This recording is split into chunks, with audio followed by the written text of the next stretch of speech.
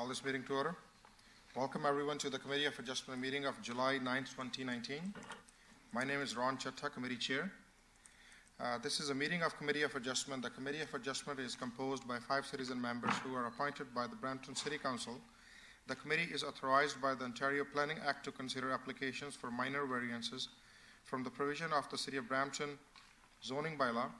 The committee also considered applications for consent, sometimes referred to as land division applications, which include severing a new lot from an existing lot, a lot addition, easement, mortgages, or leases in excess of 21 years. To my immediate, I would like to introduce the committee members. To my immediate left, member Desiree Dorfler. To my far left, member Rod Power. Member Anna Christina Marcus should be here, maybe in any moment, and member Mr. David Cope sends his regrets for today's meeting. Seated at the table in front of the committee, Ms. Jeannie Myers, Secretary Treasurer of the Committee of Adjustment, and seated near the podium we have the city staff who will assist the committee today. I would now ask one of the staff members to make the staff introduction. Thank you, Mr. Chair. My name is Elizabeth Corazola. I'm the Manager of Zoning and Side Bylaw Services. Good morning, Mr. Chair. My name is Bernie Steiger, Manager of Development Services. David Vandenberg, Central Area Planner. And Shannon Doyle, Development Planner. Thank you. Before we consider today's applications, the committee has some procedural matter to take care of. The first is adoptions of the minute. The meeting held on June 18, 2019. The minutes of the previous meeting has been presented in today's agenda. Committee members, any question or concern for the minutes? If not, seeking a motion to approve these minutes. Motion by Mr. Power, seconded by Ms. Doffer. All in favor?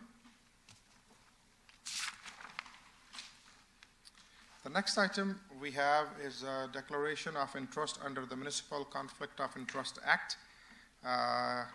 Does any member have any declaration of pecuniary interest to declare on any matter being discussed today? Seeing none. Now we move on to withdrawals and deferrals. We do have some written requests, but beside that, is any application being presented here today, has anyone wants to have a deferral request or the withdrawal request? Sir, 1 second. Your application is? E19-017. Okay, you can come forward, no problem. Your name and address for the record, please. My name is Dave Kapil. My address is 67 Main Street South. Okay. Brampton, Ontario. The city had requested, staff had requested a deferral for this particular application due to assessment. Be accepted. If you can proceed further, please.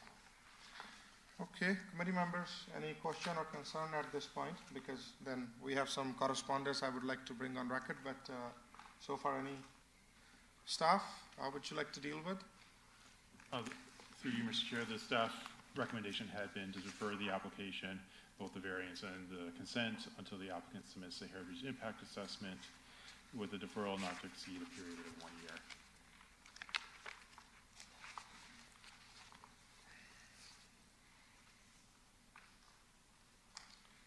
So is there any time frame we are suggesting?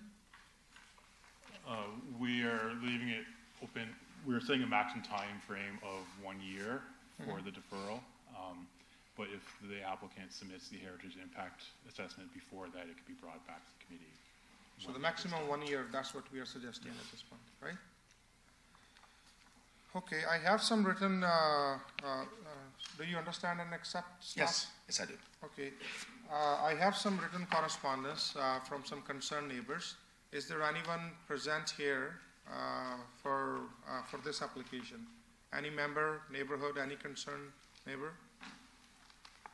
Okay, you can come here, but you can come and give your name and address for the record, so you will be included in the future correspondence. But keep in mind, you can have your concern, but we are not reviewing this application. In this particular time, we will be, our committee will be deciding whether we are going ahead with this application today or we are giving them a future date. Okay? So you are more than welcome to come one by one and give your name and address for the record.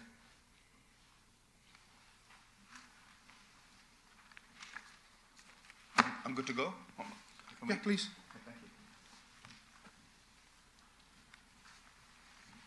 Good morning. My name is Alan McClelland, and we did submit a letter.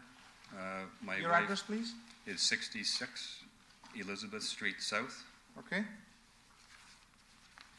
And your concerns?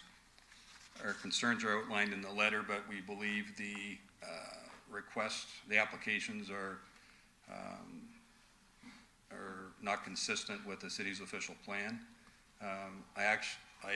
I do question whether this application should be in front of your committee, because I do question whether it's a minor variance or not. I think the development is inappropriate for the neighborhood. This committee looks after the severance applications. So if any time anyone is requesting severance or wants to sever a lot, so this is the committee, according to the Municipal Act, comes to, not like even in this municipality or any other municipalities as far as my knowledge is, but you are more than welcome to express your concerns. So we have your letter already, and Secretary Treasurer is making sure you are included in the correspondence. If we proceed to go ahead with this application today, you can come back and you can give your concerns in detail. So could you clarify the process for me, please? So the committee still has the option to deal with the application Committee still today? has the options. So at this point, the owner made this application. Between the owner and the staff, our city staff is suggesting a future date because they are waiting for, as they mentioned, heritage, the comments from the heritage impact assessment, which the city does not have yet. So till we have all the comments, most of the time, or this is a standard procedure, the committee makes the decision, or they come to a final result only based on when all parties, like we get the comments from all the departments. So does the committee have the authority to accept or decline Yes. the application today? Yes, today, yeah. Okay, and it will be dealt with today, or the third option might be to defer it as recommended by staff? Yes. So there's those three options that will be, okay. All options are open. It's depend on the majority of the committee, how the committee likes to deal with this application. Whether it's today or any timeline they wants to add. And then I will be reading my further, I would say, script, where anyone who is not happy with the decision can appeal in next 20 days. There's appeal period for the decision. I will be reading that after. But the intent's still to deal with this on the agenda then? At the Yes, moment. that's why we are talking here, sir. Great, thank you. Welcome. Next, please. Your name and address for the record. Good morning, Dan Zarko.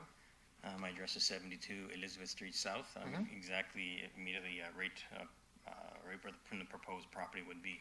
And of all the two houses on the street were most impacted by this house. And when you look at the sketch, we call it a monster house.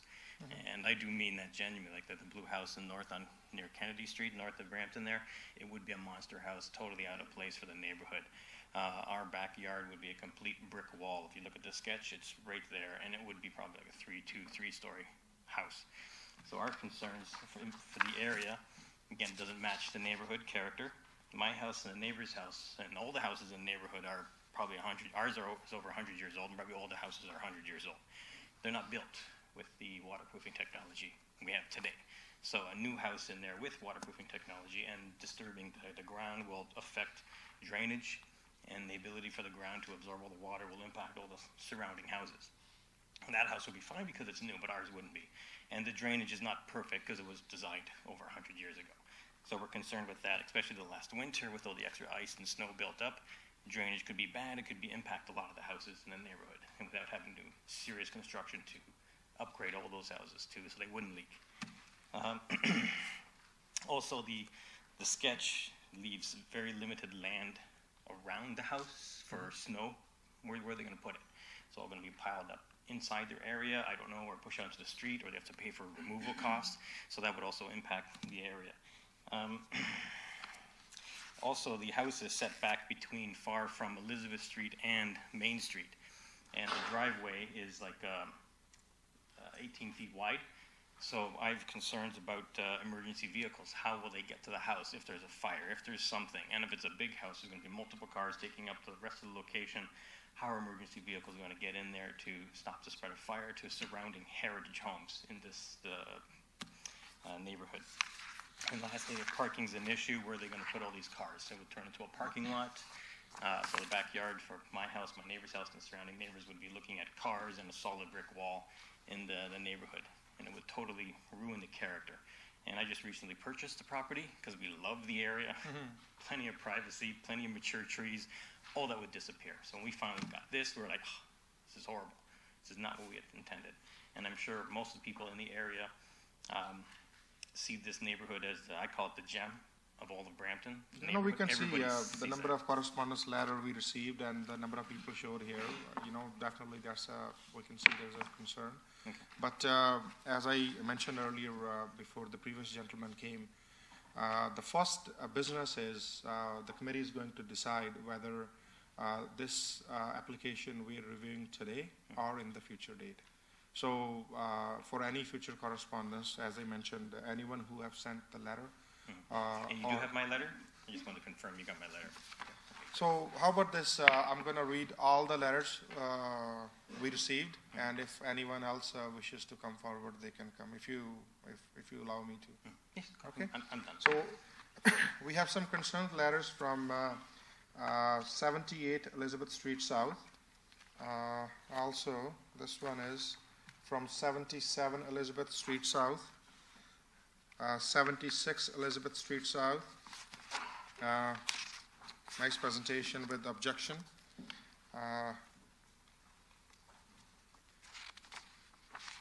72 Elizabeth Street South.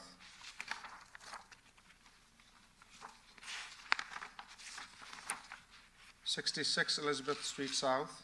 I think the gentleman was there. Yeah, I have your letter, sir. 72 Elizabeth Street South. And this is 65 Main Street South.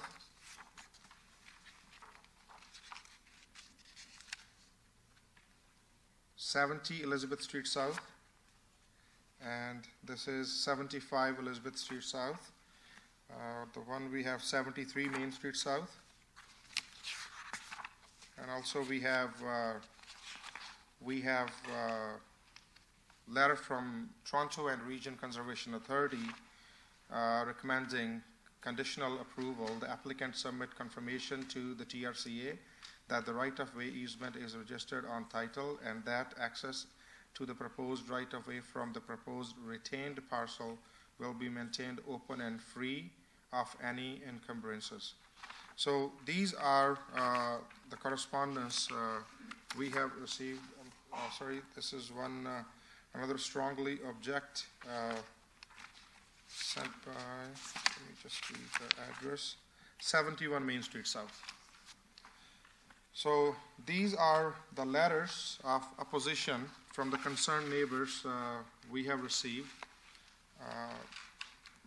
Anybody else from the neighborhood wishes to speak on this application? Would you like us all to go up? Now you have all our... So if all of your letters are here, we have on record, I have included. If anyone is missing or anyone sent the letter and realized that I did not pronounce their address, we are more than welcome to come. And even still, if your letter is here, you wishes to add something, you're more than welcome to come at the front.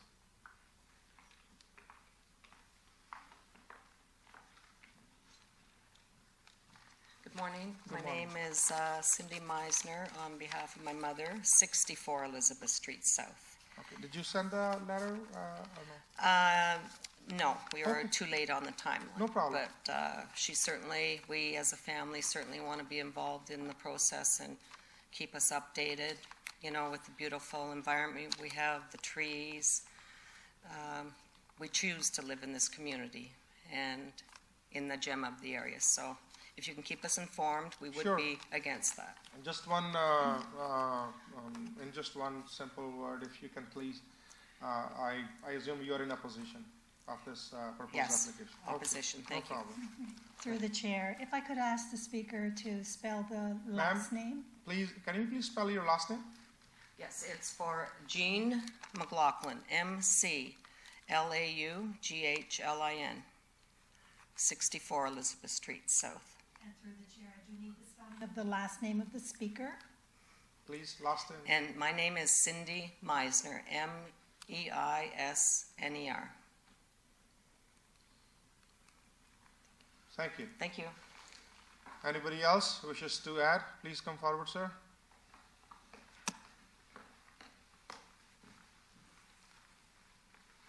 Hello. My name is Claudio Texera. I'm the owner of the property at 70 Elizabeth Street South, which is a property directly west of 67 Main Street South. I did submit a letter with a number of concerns. Hopefully you read those. My question is the reason why we're here. And one of the points that I mentioned in my letter was the due diligence. I don't feel that due diligence was done in this case. So being here today and finding out that it's being deferred is concerning. Is this typical of the process?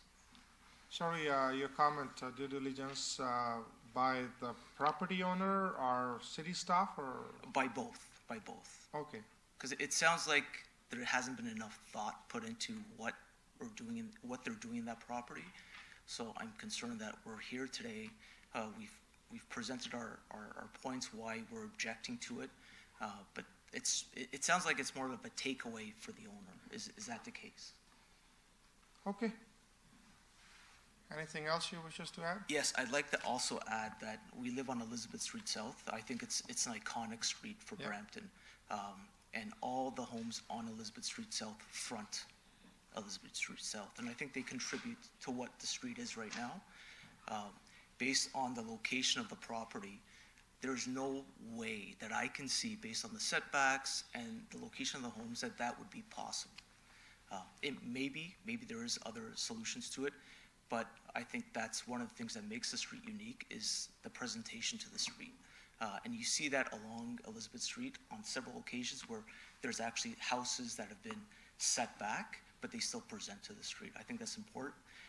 If there is severance to the property, I also want to mention is on the maintenance and building side of things. If it's severed, does that mean that the property can be sold at a later time? Is that the understanding? Would that happen? Sorry, say that again. If the property is severed, can it be sold separately at a later time? I believe yes, but yeah. So I think a lot of the concerns that would happen is if that's agreed to, then we're just kicking the issues down the road. So I don't believe that it should be. I think that's itemized in my letter. Sure. So. Okay. Thank you. Sir, your name and address for the record? Yes. My name is Edo Van Belkom. It's E-D-O. Van Belkom is small V-A-N, space capital B-E-L-K-O-M as in Michael. I've submitted a letter, and I think all my concerns are echoed by the rest of the constituents and people in the neighborhood. The only thing I want to add, if this is going to be deferred, can I ask that there be a visit by forestry from the city to ask how that might impact if the lot is severed and there has to be clearance to the setback and how that might affect, and if you can actually cut down trees that are in the setback, because there's such little area that's clear at the moment. Much of the bush on the west side is going to have to be cut down, and I'd just like to have some input from forestry. If you're going to defer it for the next meeting, I'd like to see a report from forestry. Okay, maybe staff can comment on this. Yeah, through Mr. Chairman, I think the applicant, or not, the speaker raised a good point, and we would like to amend our recommendation for deferral to add a tree preservation report that is be required from the applicant. Sure. Anybody else? Through the chair, if I can get Mr. Van Belken's address? Sir? 77? Okay. Thank you. Anybody else? I have seen lots of people from the neighborhood came. It's really hard to come, especially on the weekday, and I want to thank them for taking their time and bringing their concern to the committee. Staff, would you, as you mentioned, you would like to add another condition if we are going ahead with the deferral? Yes, Mr. Chairman, the staff would like to add the tree preservation report to the required studies to be submitted by the applicant in addition to the heritage impact assessment noted in the report. And those are really necessary for us to do our due diligence in the review of this application. Mm-hmm. Okay, so it's not to exceed the period of 1 year. So before I go to that one, committee members, any question or concern at this point? Seeing none. To the property owner, as you have seen, that staff is requesting some additional information. You understand and accept? Yes, we're fine with that. Okay. If I can make a comment, is it okay? Sure. To my beautiful neighbors, if I was you, I'd be freaking out as well. I want you to know something about me. I'm a very loyal Bramptonian. I respect tremendously our neighborhood, especially the Elizabeth Street and Main Street. This area is my heart. If you go and check on, there's an organization called New Brampton, they'll find out what I stand for. You'll find out a lot about me. We have no intention. I would like to request you, when you address anything, just please talk to me, not directly to the... Fair enough.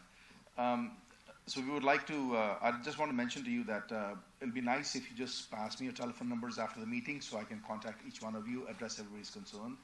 Because I'm confident when I'm done with it, the area will be much better as well. I have no intentions of building a monster home there. We want to make a nice home, which we're working with the staff. We ask staff as to what they like and what goes nicely with that area. We are working with the heritage assessment people to recommend us what goes nicely in that area.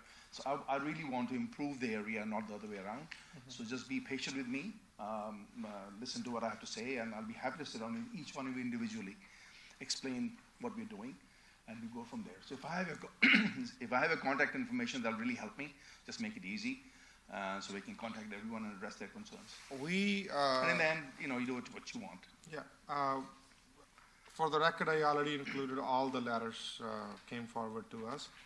But once we make the decision, if we cannot enforce that share the information. It's up to them, to all the concerned neighbors, if they are outside sharing the information with you, and if they have any concern or if they're asking, this is their wish.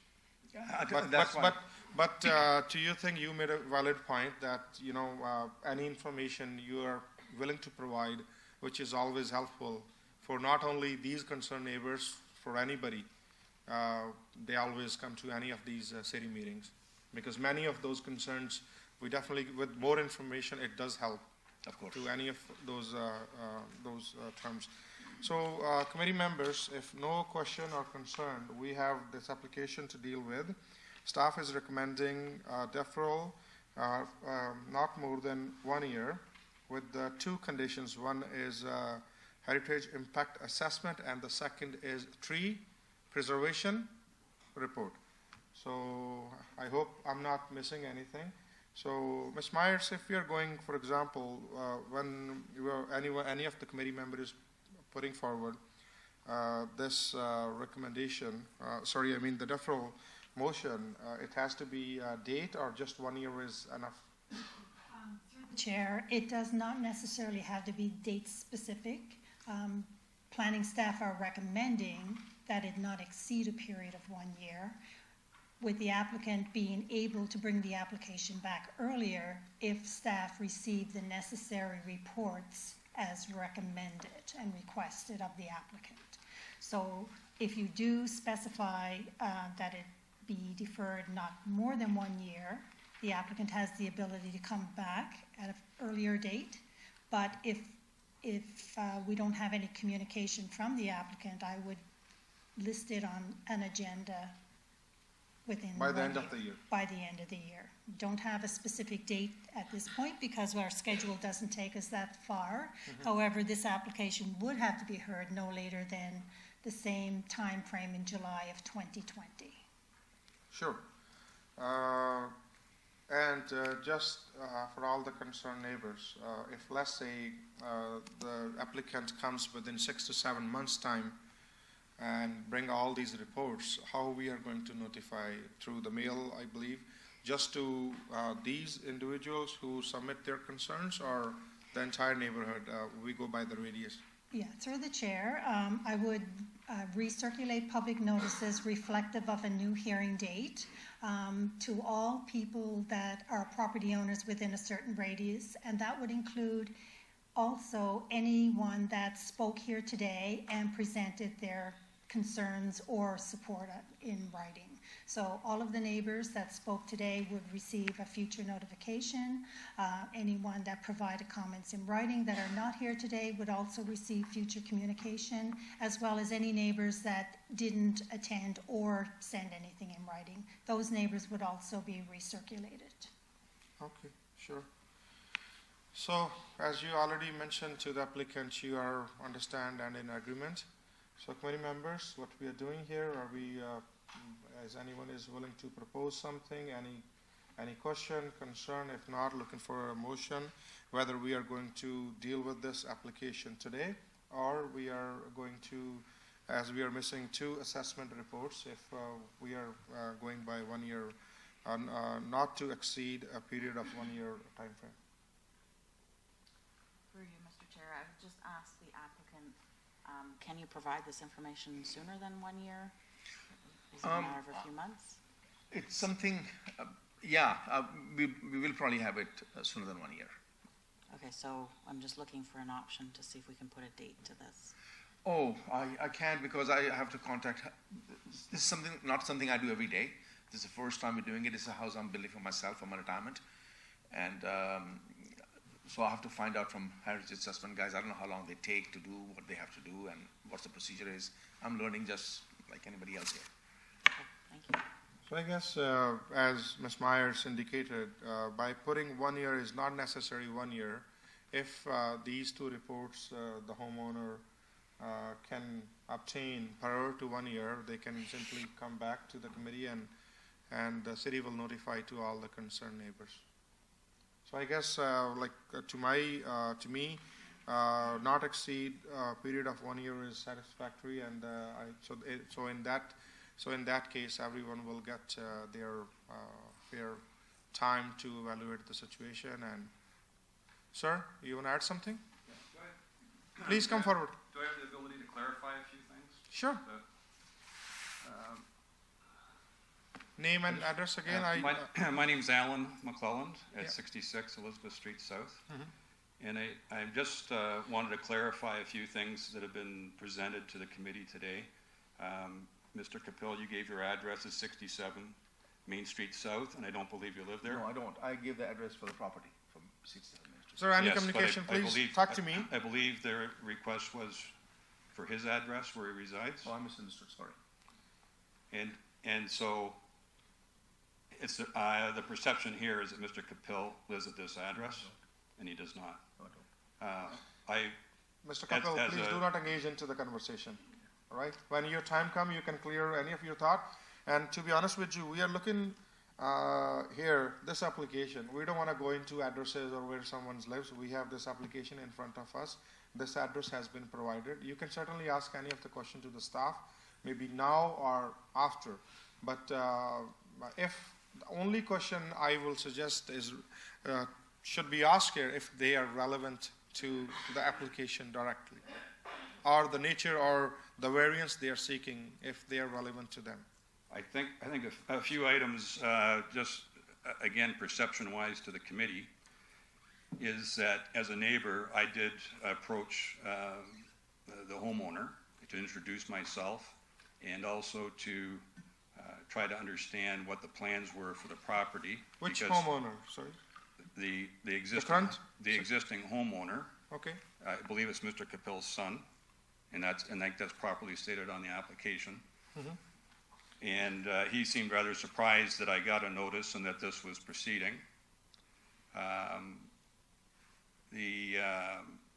tried to get a better understanding of the plans of what was to happen, and he assured me that they had no intentions of building a home on the back property at any time in the near future. They just wanted to sever the lot, and that they might sell the lot. So the idea that this might be a retirement home for somebody related to him was not presented at the time. And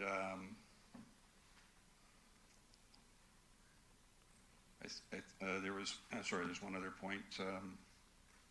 I left my contact information, and he suggested that the applicant, his father, knew much more about this and that perhaps he should contact me, and I said that'd be a great idea, and I left my name and phone numbers a week and a half ago, and I haven't been contacted. So I appreciate the offer. That I do believe the neighbors should be consulted, and that there should be a neighborly dialogue about the plans and what the intentions are. But our efforts to date haven't yielded that. Sure. Thank you. Thank you for bringing another point. The reality is, once if the lot is severed as it been asked previously, they are entitled to sell, they are entitled to build according to the city bylaws.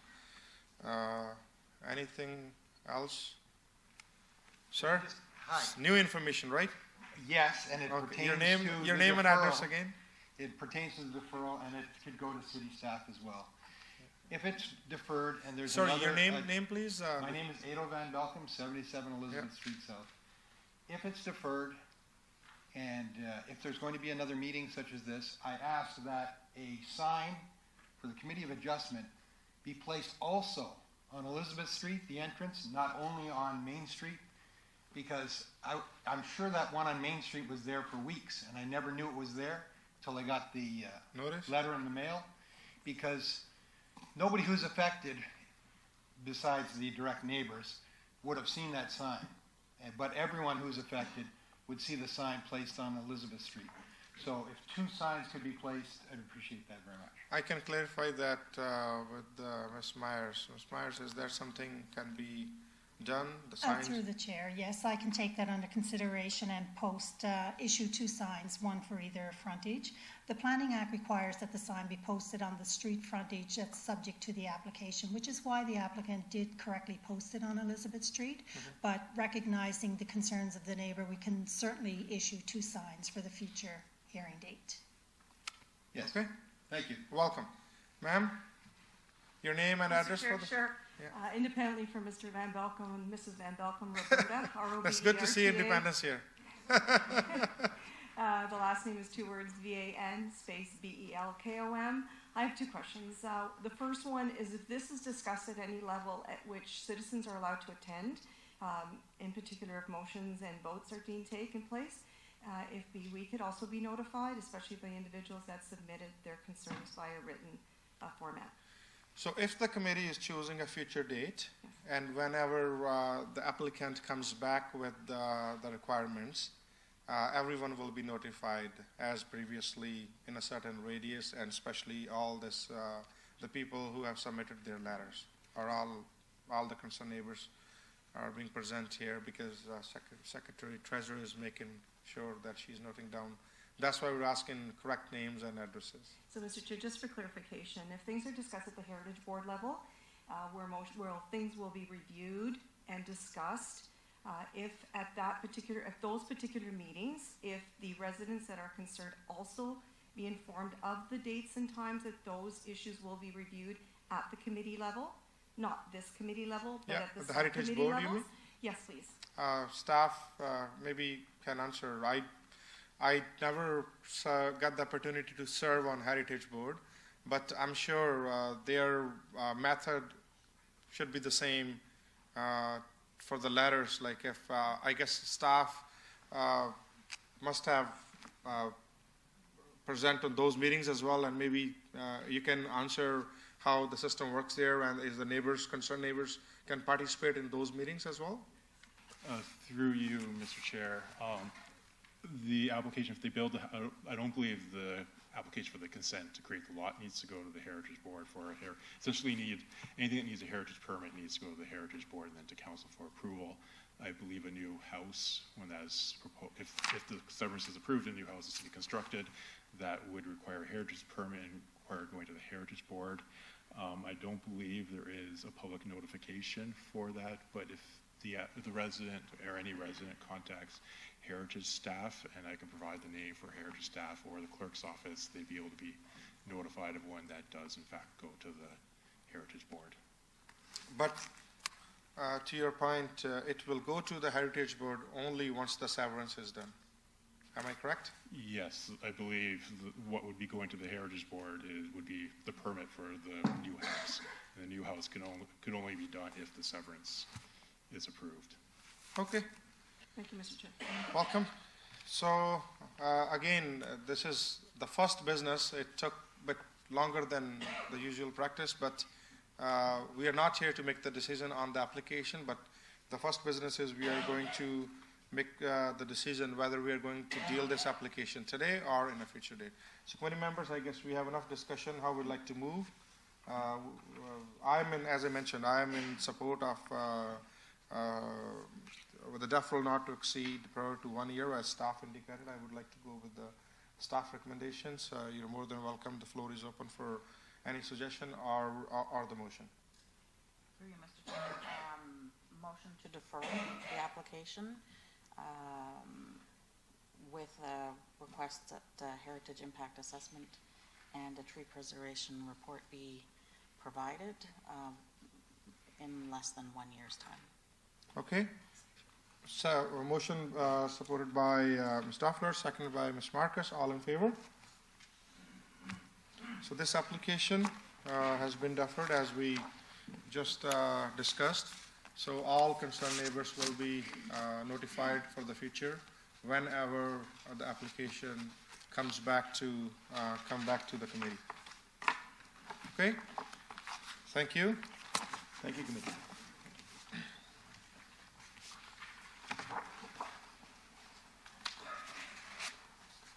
Anybody else here wishes to ask for any deferral or withdrawal request? Through the chair, we do have some written requests. Yeah, two more. The one address is 11570 McQueen Drive. Yes. Kandav Khan Limited.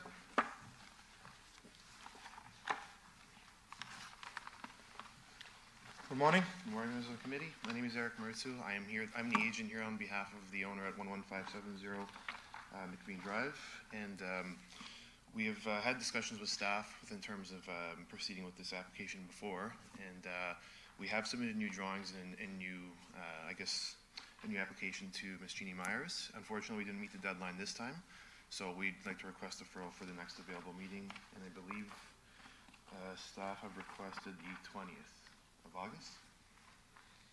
Yeah, we'll ask staff. So at this point out of the application, the deferral you're requesting is for B19003, A19034, and in addition, you would like to withdraw the application A19035? That is correct.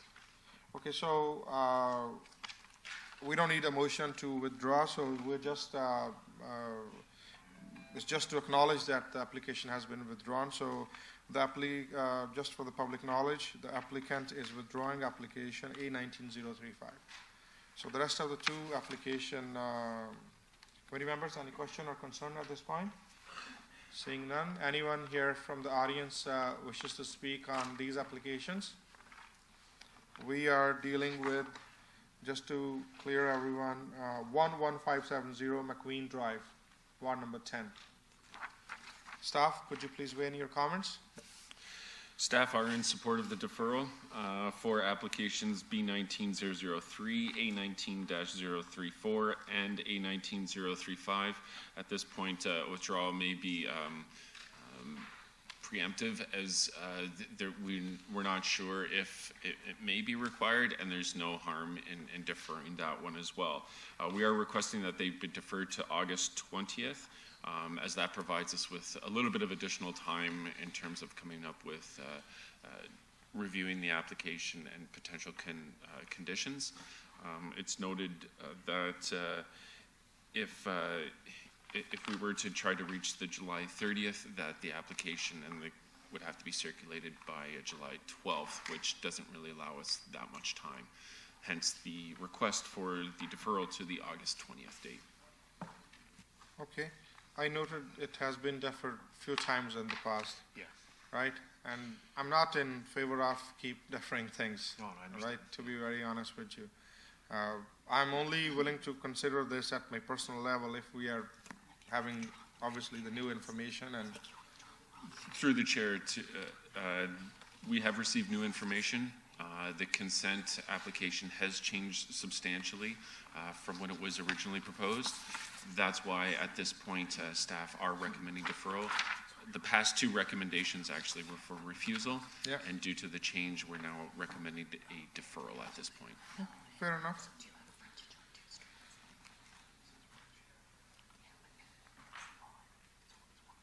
Committee members, any question, concern at this point? I'm sorry.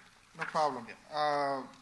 As staff suggested, August 20th. Do you understand and accept? I do, yes. Okay. So if no further discussion, committee members would like to move a motion? Through the chair, before we proceed with the motion, I just need clarification on staff has recommended support for a deferral of 3 applications, although the agent has requested that one be withdrawn. So I need to know where we go from here. Sure. I guess I already announced that the agent is withdrawing A19035. So I'd like to ask staff if they are willing to amend their recommendation. Staff are willing to withdraw that application, to recommend withdrawal of that application. However, as mentioned before, we see that there may be the potential that the minor variance may need to be kept. So we were doing that preemptively in order to, so that the applicant wouldn't have to reapply potentially. But if the applicant is requesting a withdrawal of that application, we'd be okay with that. Sure. To the applicant, instead of withdrawing now, I guess maybe you can ask the same withdrawal on August 20th. If that's okay, actually, we're okay with that. So all 3 applications are back in agenda. I don't think so. I need a motion back. We're just we will be dealing, according to this recommendation, all 3 applications on August 20th, 2019. So committee members. Through you, Mr. Chair, excuse me. Through you, Mr. Chair, I recommend that we defer this application, or these 3 applications, to August the 20th. Okay. A motion to defer by Ms. Marcus, seconded by Mr. Power. All in favor? Okay, so this is deferred to August 20th. Thank you.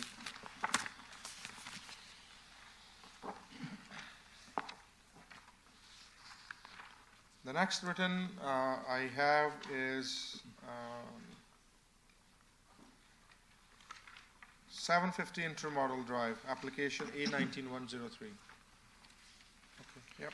Okay. So I'm also the agent on this application as well.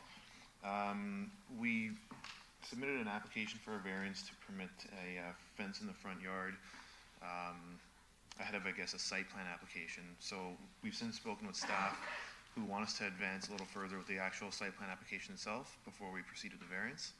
And we understand that, and we are in acceptance of that. Okay. Any question, concern, committee members? Seeing none. Anyone in the audience wishes to speak on this application?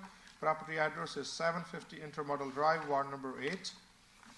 Application file number A19-103. Seeing none, staff, could you please weigh in your comments? I can see the applicant is requesting indefinite deferral, and the recommendation is not no later than the last committee meeting of 2019. Yeah, that's to the chair. That's correct. So staff is recommending that just be deferred to the end of the year. That should be giving sufficient time to deal with the site plan application. Plus, also ensure that the application moves forward and doesn't stall out. So. Okay. You understand and accept the staff's recommendation? Yeah, we're in acceptance. Okay. So, committee members? Through you, Mr. Chair, do we have a date that we can put forward? I guess it's the same way if by this recommendation is to defer to no later than the last committee meeting of 2019. So that means if the applicant is ready in, for example, next 3 to 4 months, they can come to us. That's why there's no specific date, but just limiting not to past 2019. That's what my understanding is. Yeah. Thank you. Okay. So looking for some support. How would we like to move ahead to defer this application? Or you motion to defer as staff recommendation by Mr. Power, seconded by Ms. Duffer. All in favor? Thank you. Anybody else here present? One final call. If anyone is willing to request a withdrawal or deferral, if not, then we'll just move on to the. For those unfamiliar with the Committee of Adjustment procedure and process, I would like to give a brief explanation and scope. Following some procedural matter that we have already undergone, the Secretary Treasurer will call the applications by announcing the application number, the name of the applicant, and address of the subject property to the application. The applicant or authorized agent representing the application will then come to the podium, state their name and address for the record, and then present the application. I request that you reserve any question or comment pertaining to the staff report until after planning staff has had an opportunity to present. If there is anyone in the attendance who wishes to speak to a particular application, you will be given the opportunity to do so when the application is presented. Any decision made here today may be appealed to the local planning appeal tribunal, previously through the Ontario Municipal Board. Appeals received in the City Clerk's office associated with minor variance and consent applications will be processed and forwarded to LPAT. This process may be commenced with Secretary Treasurer by filing a completed appeal form and filing fee within the prescribed 20-day appeal period. Information pertaining to the appeal process may be obtained by contacting the Secretary Treasurer within the City Clerk's office. Now we move on to the new consent applications. Calling application B19016, Eshawar Gangaram. The property is located at 10501 Goreway Drive.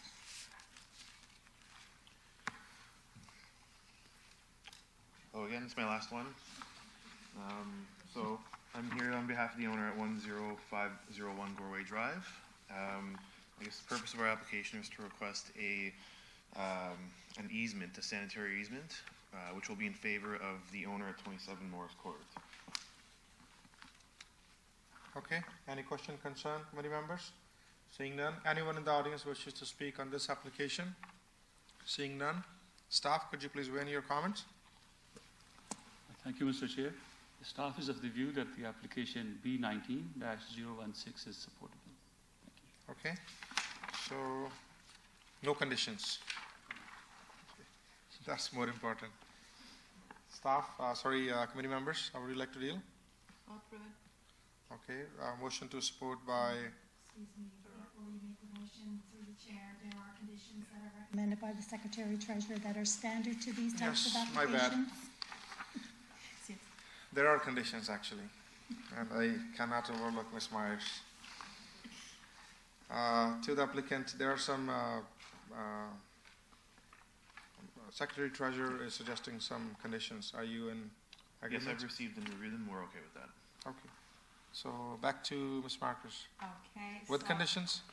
I move to approve this item in our agenda today with the two conditions, that being number 1 and 2 as proposed by the Secretary. Okay. Motion put forward to support with conditions by Ms. Marcus, seconded by Ms. Duffer. All in favor? Thank you. It's approved.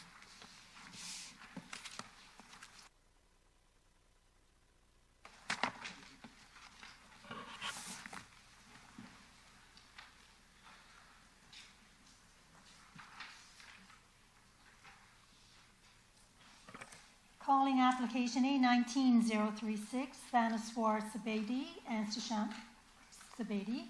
The property is located at 8 Marsden Crescent.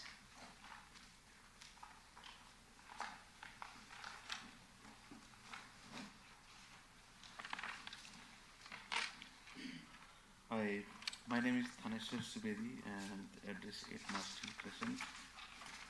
File number A19-036. Sure. Would you like to add anything? We have your information here already. Okay. Okay. Committee members, any question, concern at this point? Seeing none. Anyone in the audience wishes to speak on this application? Seeing none. Staff, could you please begin your comments? Through you, Mr. Chair, the subject application has gone through the 4 tests of the minor variance. It is staff's recommendation that application A19-036 is supportable, subject to the following conditions being imposed. First, that a building permit shall be obtained for each of the accessory structures as required by the Ontario Building Code within 60 days of the committee's final decision. Second, that the accessory structures are not to be used for habitable purposes. That drainage from the proposed accessory structures, garage, and the 2 existing accessory structures, sheds, be contained solely on the subject property, and that drainage on adjacent properties shall not be adversely affected by providing a drainage plan for the site. That the extent of the variance be limited to that shown on the sketch attached to the public notice. And finally, that failure to comply with and maintain the conditions of the committee shall render the approval null and void. Sir, you understand and accept these conditions? Yeah, the few conditions for the to obtain one of the building permits, I guess. Yeah, there's total 5 conditions. Yes. I'm sure you must have got the... Yes, I do. You understand and accept? Yeah. I have one question. During my site visit, you were there in your backyard, and you were in that accessory structure. Yeah. That's some sort of shed. To me, that was more like a room. Big, yeah, it was already built when I bought the Right? house. Yeah. Yeah, but and I could see nicely finished, which is a good thing. But I need some clarity for the recommendation number 2, habitable purpose. If Ms. Corzola. Thank you, through you, Mr. Chair. An area doesn't become habitable, generally speaking, until we involve the presence of plumbing. So that has always been the determining factor. If you do not have water service in your accessory structure, then it is not, in fact, habitable. Accessory structures can obviously be used for a number of purposes, including workshops or, little bonus rooms, if you will. Some people use them for crafts. But as long as they're not provided with any kind of plumbing service, heating and lighting is not an issue. It's the plumbing that determines whether it's habitable. I believe you have the plumbing there, right? No plumbing. No? No. Okay, that's fine. You might have to carry the jug full of water to your backyard from your home. Okay, so if no further discussion, looking for the motion. Motion to stop with staff's recommendation by Mr. Power, seconded by Ms. Marcus. All in favor? It's approved. Thank you. All right, thank you.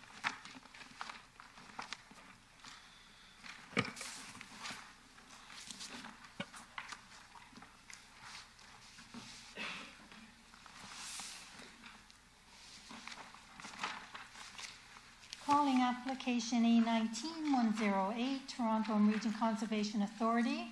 Property is located at 9030 McVean Drive. Anyone from TRCA?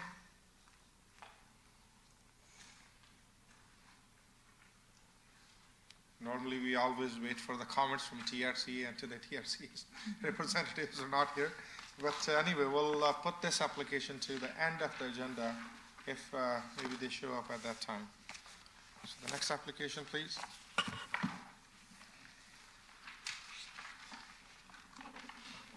Calling application A19-109, Villa Chaudhry and Gusham Villa.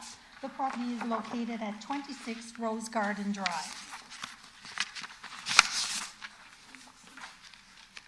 Morning, Mr. Chair. Good morning.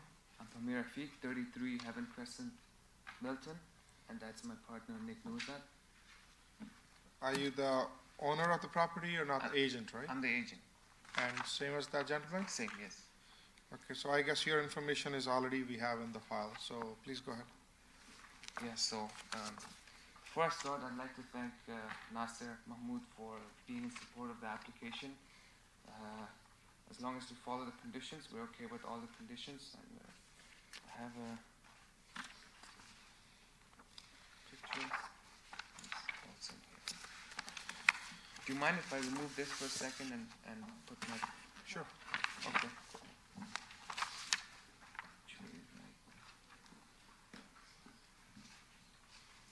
That's a 3D rendering of the proposal, and we are asking for 3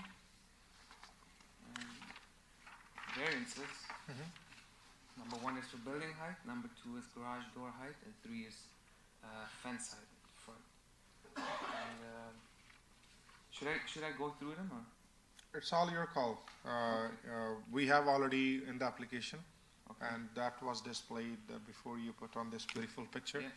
So I guess it's entirely your call. Anything else? We have this information. Anything else you wishes to add beside you put in your application? I just add that this variance we're asking is very similar to other neighbors in the neighborhood. We're all, we are not asking for anything. Sure, duly noted. No problem. We see these applications from the neighborhood time to time, so committee is fully aware about. Not a problem. Thank you, Mr. Chair. Any question, concern, comment, committee members? Seeing none, anyone in the audience wishes to speak on this application? Sir, please come forward. If you may, please step aside. A little bit more, sir. Please step aside. Yeah. Your name and address for the record? Morning, Chairman, committee, members, and staff. My name is Peter Brazikas of Empire Design Company, here to represent the owner of number 6 Chevelle Court, which is the adjacent neighbor to this property. In this application. I have sent in a opposition letter signed by Mr. Tamber. I was going to include that for the record. We have it. Yeah.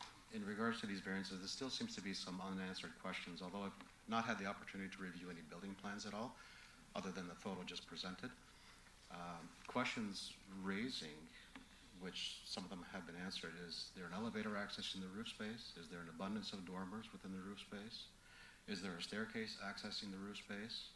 How are the roof trusses able to span greater than 40 feet? Is there a large cavity in the attic space, adequate headroom, having greater than 7'10" in ceiling height? Is there a second kitchen? Is the roof space provided with electrical and drywall?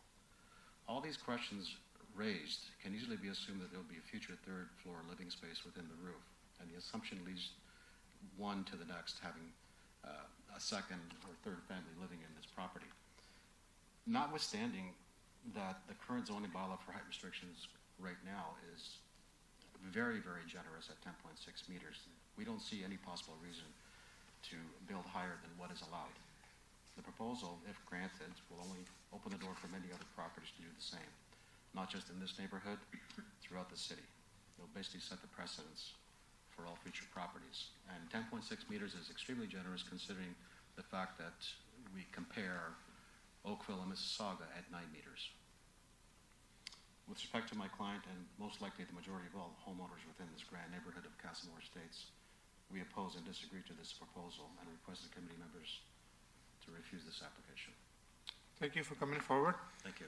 Some of your questions, I'm not sure if staff can answer in regards to are we at that stage or they can still change, like whether the kitchen or the elevator or something if you wish to answer.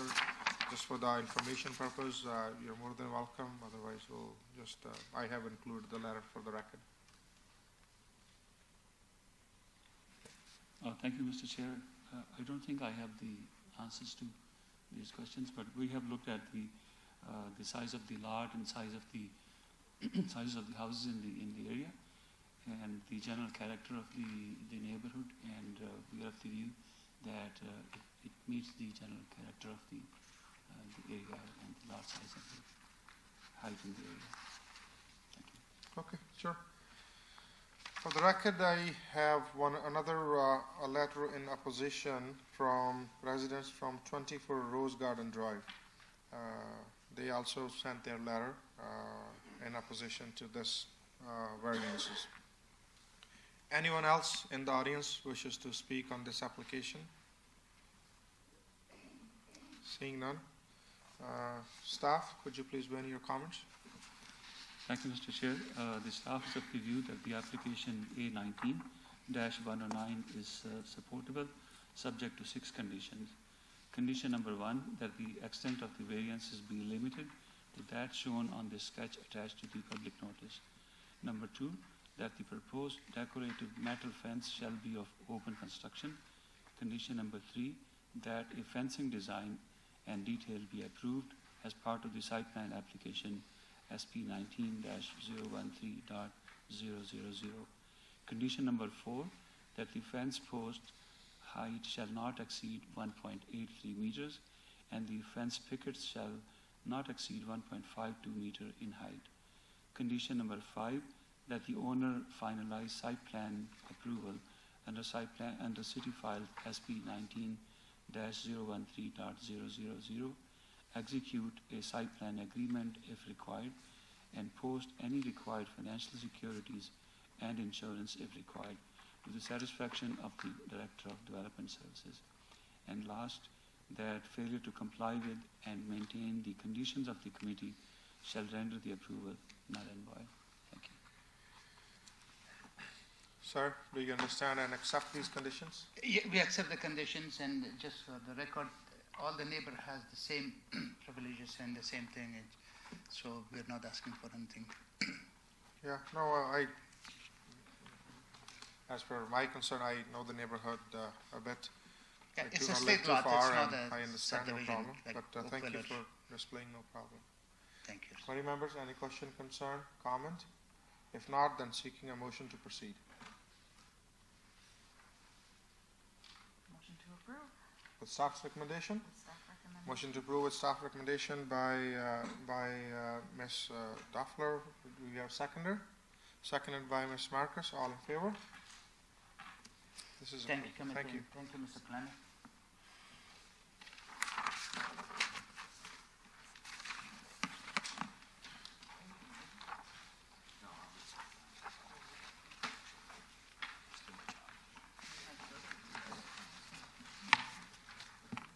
Calling application A19-110, Jose Freitas and Donna Pinheiro. The property is located at number 6 Driscoll Drive. Good morning. Good morning. So I am here to apply for the variance on the driveway. I did get the response back, and it looks like Mr. Mohammed believes it's for an additional parking. It's actually not. We do have 3 cars, and I do park my car in the garage. I have a 2-car garage, so we actually do have 4 parkings. However, I have a disabled mom that lives with me, and she's had numerous strokes, and it's difficult sometimes. So if you see the pictures before, in going up, it was very narrow and steep, and she had fallen. What actually pushed me to do the driveway was my dad coming, actually slipped over, coming the little edge in the wintertime, broke 3 ribs, and was in hospital for 4 to 5 days. At that point, see like this section here, it was very, very narrow. And even with the 2 cars parked there, in order to open, especially in the wintertime with the mountains of snow, the car would hit. So it was very tight. Now with my mom, we do have assistance from Wheel-Trans to come. and it was difficult. So we did open this section here, and if you look in with comparison to the cars, even when you open, we needed that extra space just to make it more helpful for her to come in and out with the walker. Even our stairs are larger. We do not park cars there. On occasion, have I shifted the car over, probably another half car space? Yes, I'll back in so that it's easier for me to, you know, assist her into the house. But it wasn't done, honestly, for an additional parking space. And me being a homeowner, the reason we did it is because I plan to stay there until I downsize and, you know, my kids are gone. I take great pride in my home, and I'm hoping that the committee understands that it really is for the safety of my parents who live with me. Thank you. I'll make some comment after, but committee members, any question or concern at this point? Seeing none, anyone in the audience wishes to speak on this application? Seeing none, staff, could you please weigh in your comments? Thank you, Mr. Chair. Staff is of the view that the application A19-110 is supportable in part, subject to 3 conditions. Condition number 1, that variance number 1 be refused, which is for the widening of the driveway. And condition number 2, that drainage from the shed's roof shall flow on the applicant's property, and that drainage on the adjacent properties not be adversely affected. Condition number 3, that failure to comply with and maintain the conditions of the committee shall render the approval null and void. Thank you. You understand and accept these I conditions? didn't hear the first one.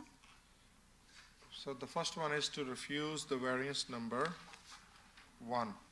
So that means, I believe it's for the driveway widening. You understand and accept? I'm not understanding.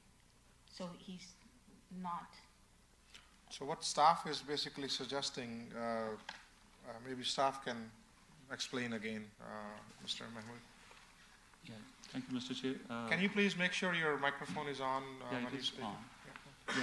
Yeah, what staff is, the applicant has proposed 2 variances.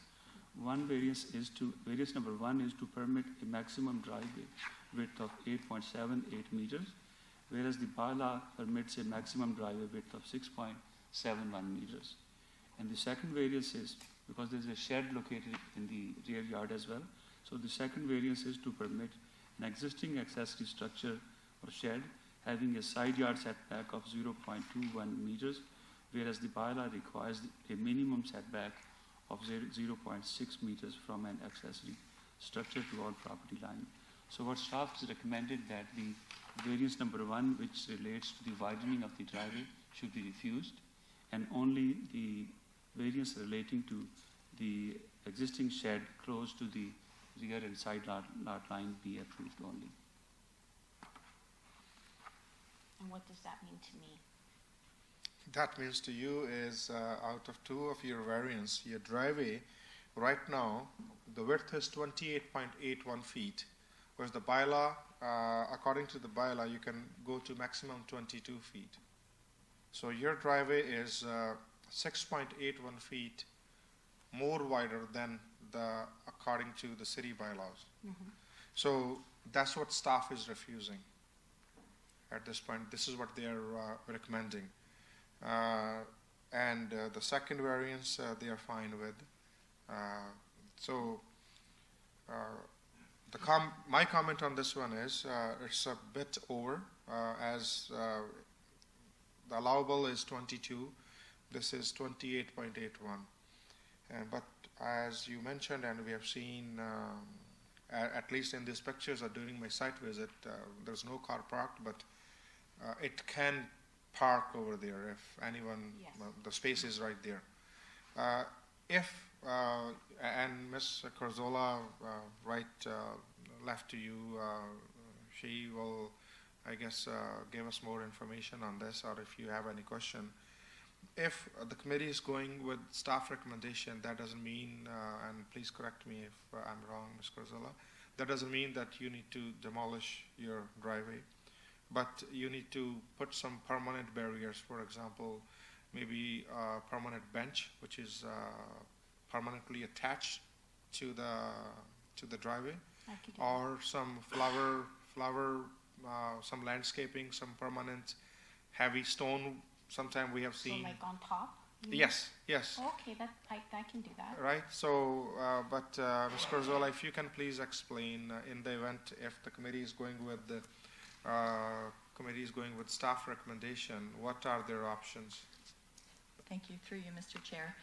There are some options obviously available for residents to reduce the parkable surface, which is really what a driveway is defined as being, any hardened level surface that's capable of being parked upon.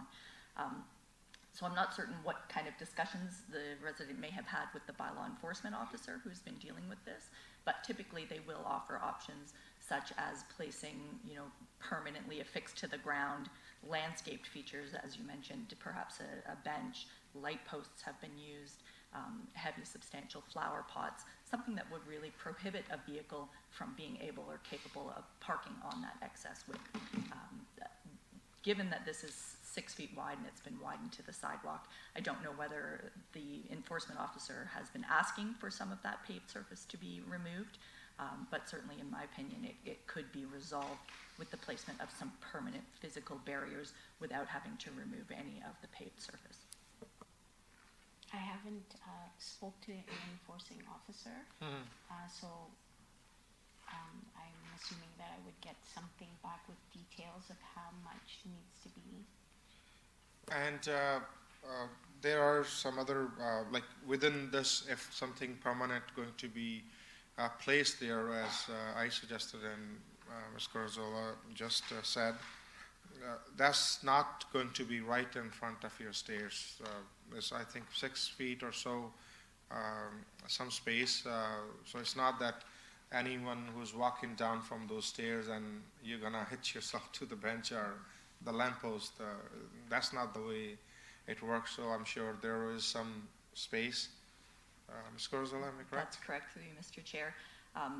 We do allow a six foot deep path that leads to the stairs. Obviously, it's a beautifully landscaped front yard, so there'll be some space to be left in front of the stairs to allow access to that stairway. I would also caution that any permanent barriers cannot extend onto the city property, which is generally in line with the water shutoff valve, somewhere probably in the middle of that driveway.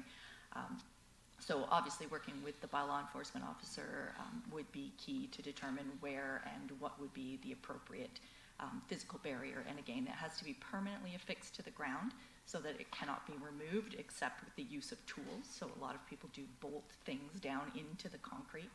I would also suggest that, or for the committee's information, there has been no removal of the required permeable landscaping on the other side of the property, and that the maximum allowable width would be 22 feet, which is what was identified in the notice that was issued from the bylaw enforcement officer.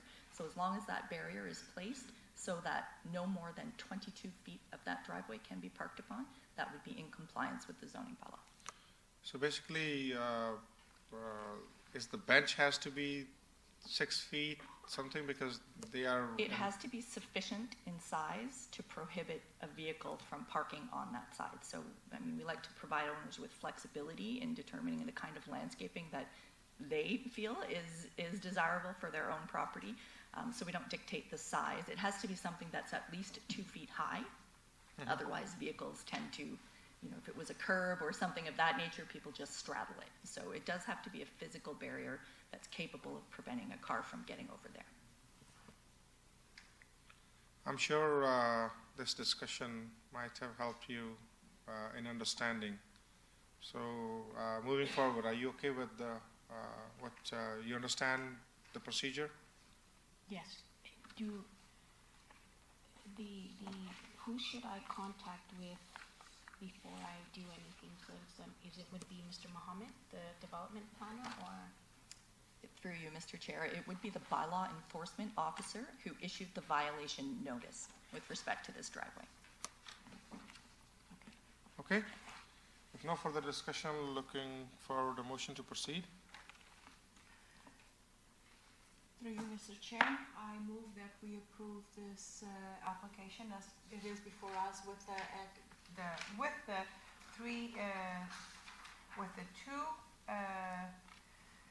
variances approved and adding, instead of the variation being refused on item number 1, that it be accommodated with some type of landscaping or some permanent something that you can still have access for your mom, but that you cannot park a car there. So if I put like the armored stones across the bottom, a little bit up across the top, so a car can't get in this way and still leave that space for her to come around this way, that would be suffice? I guess we are not in position to explain or comment on that one at this point. The best thing is to work with staff. After today, I guess we have to wait 20 days because anyone can appeal the decision, or if you are not happy, you have the right to appeal as well. But after that, that is between, the staff will be between you and the staff. There's a comment from... Through you, Mr. Chair, if I may help to explain. What is being proposed in this motion is actually exactly what's being recommended to staff, which is that variance 1 be refused. Variance 1 would be to permit the increased driveway width. So to permit the increased driveway width, but then require that it comply with the zoning bylaw, means that the variance is being refused. So planning staff has recommended variance 1 be refused. There are alternatives to bring the property into compliance with the zoning bylaw, including the placement of those barriers. If you would like to consider approving a width that's greater than 22 feet, then I would leave that open to your discretion, obviously, and that would be an approval of the increased width.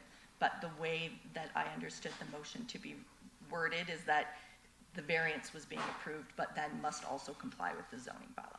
So I leave it in committee's hands whether there's a modest increase to allow more than 22 feet in width to be permitted, and then the placement of some barriers. How would we, through you, Mr. Chair, how would we word this so that we are following your recommendation, but yet accommodating what we had spoken of during the hearing? The way that the conditions are referred to right now would be appropriate if you are only allowing the 22 feet of parkable surface. Anything else is something that the owner can negotiate with both bylaw enforcement and zoning staff as far as where the barriers should be placed. If you want to allow for more than 22 feet, up to 24 feet perhaps, then that's something the committee can consider, and then the barriers can be placed at the 24-foot mark. One question, if you have the exact, what's the frontage of the lot? If we have. The property is 12.35 meters, so I have to convert that. Into feet? I more follow feet, so if you can. It's about. Otherwise, I'll use my calculator. That's 40 feet in frontage. Okay. So the current driveway is about 70% of the lot width. So am I able to request the extra footage and not full so that it doesn't permit a vehicle to? Because if it's back to the 22 feet, so when Wheel-Trans comes down and she's in the wheelchair, I'm still not going to have, like when they back up, still not going to have that access to have her come straight into the home. Sure, you are. Do you know what I mean? Like, so the concern is being able to park another car. So if I take 2 feet off and remove like 2 feet of the concrete off, that allows to give the space for her to go in, so that would take that much off. Because when Wheel-Trans come in, they come in this way, and then there's like it's like like an escalator that goes down flat, and then we push her out. So if I don't get that extra, I'm going to be pushing her into, because the vehicle cannot go all the way back to the garage. Who lives in this house? Your mom, you said? Yes, my mom. She lives by herself? No, that's my home. She lives with me. She moved in with me. She's very sick. She has osteoporosis, diabetes, and if you look, the ambulance comes to my house to pick her up because she goes into diabetic. It's a difficult situation. So I really do need, if I don't get it, we'll probably have to sell and move. What my thing is, what my comment on this one, given the fact the property has maintained well, and I can see some beautifully landscaped on this one, I do agree with staff. This is their job to keep everything in the line, and they are doing a great job in that. And but at the same time, they do accept recommendations or suggestions from this committee, and they try their best to work with every resident. Their intention is not to give hard time to anyone, but we have some regulations, and we are all bounded to follow them, whether it's me or this committee. This road over here, it's not really side road. I know it's not really one of the heavy traffic one, but it still contains some side roads, and so I am not, normally I'm not in support of approving something where I could see the big violations. In this case, there's no permeable landscape feature has been added, and if committee wishes to approve as is, I'm fine with it as well. Or the second options are maybe out of 22 we can add something 26 or 25 feet, and then the rest I don't think so you have to cut, but to put something permanent barrier. At the same time, if in the case of ambulances coming and if the road there's already a bit of the traffic, I don't want that either, that any disturbance or anything. Like I'm fine with this beautifully landscaped and it looks beautiful to me. It's not something which is bothering when you drive or the neighborhood. And I don't see any opposition here from the neighbors either. So committee members, all your call, Mr. Offler, you can comment, or Ms. Marcus or Mr. Power is open, or if staff is willing to give me some suggestions to this committee, I'm more than welcome to hear. So I'm okay with two things, whether we are going to 25 feet from 22, or I'm okay to approve as is, because I can see the intention is not bad in this case. So these are my comments on Through that. you, Mr. Chair, I like you visited the property and was not offended in the least by the way the property looks. I think that it's a beautiful property. My concern is, like everybody else's, the community concerns, that you eventually stuff happens, people change, circumstances change, and in 2 or 3 years you'd be able to park a car there and you'd be perfectly legal if we went that route.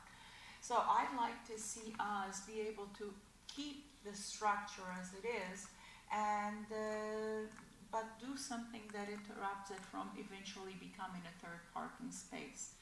And to me, it's removing 2 or 3 feet from this by placing some type of flower pots or something like that. So I'm okay with approving it with less 2 feet, for instance, or something like that.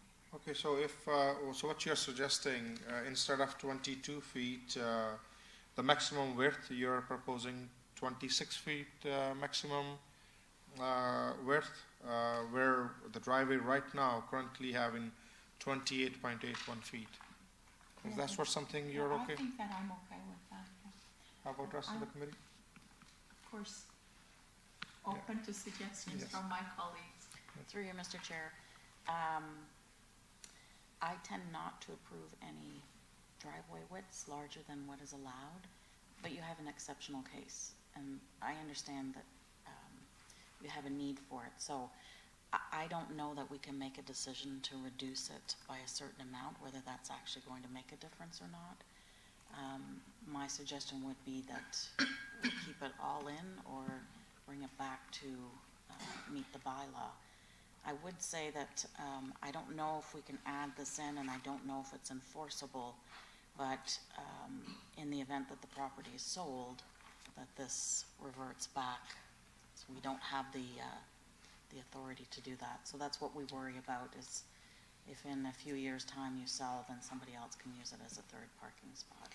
At So- that point, can I do something to say or sign something that I will have that removed if we do think, and, I mean, we have no intentions on selling, we really don't.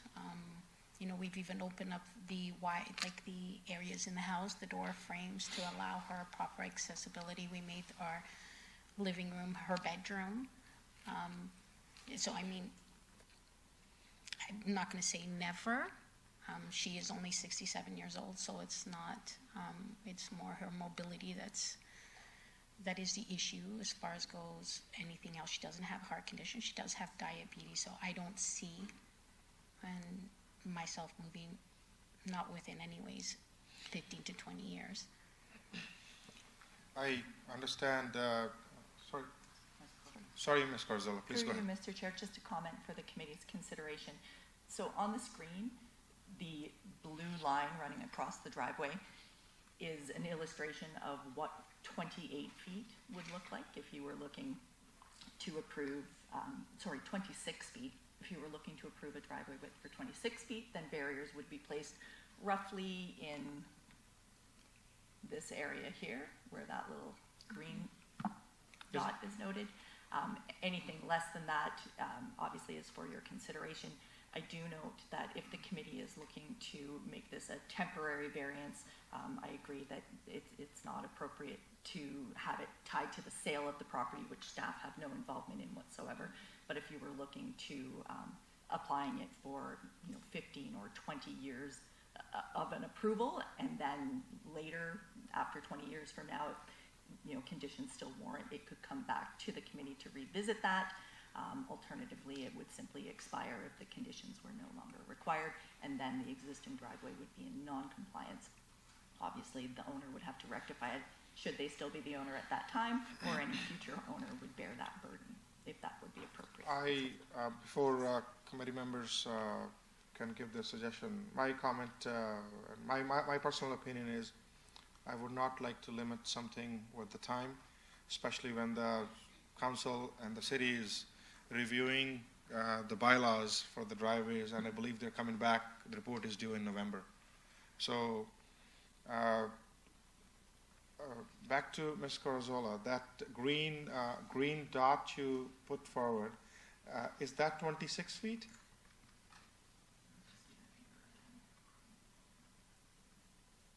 Because that is bringing almost half of the stairs, and I guess, which is okay, so that's easy for anyone to get out of the vehicle.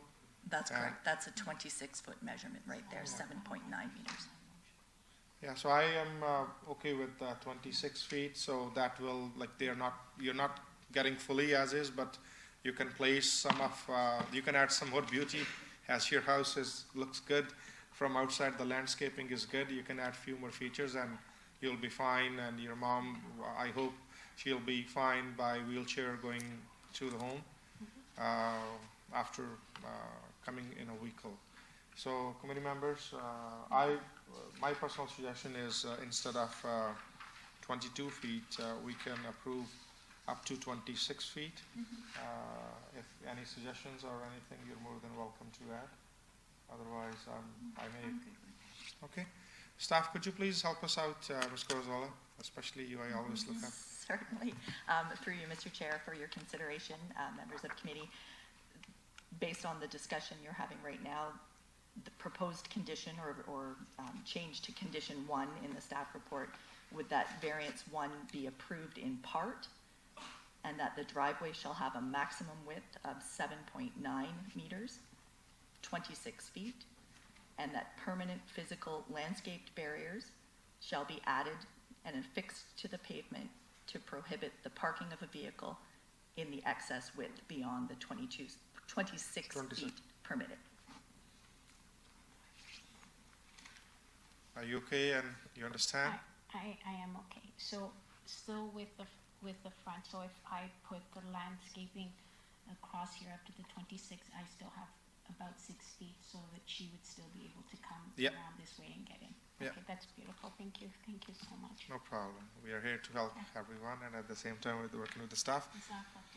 So I amend my motion, and that would be to approve With the staff all suggestion? the variances with the staff suggestions that variance number one, not be refused, but be in fact approved to have a driveway with a maximum of 26 feet, and that the other 2 feet you put some kind of permanent. 2.8. 2.8. 2.8. And rest of the conditions are Everything same? else is the same. Do we have seconder for this motion? Seconded by, motion put for Ms. Marcus, seconded by Ms. Doffler. All in favor? Are you dissenting? Yes. Okay. So this is approved, 3-1. Thank Okay, you so much. thank you.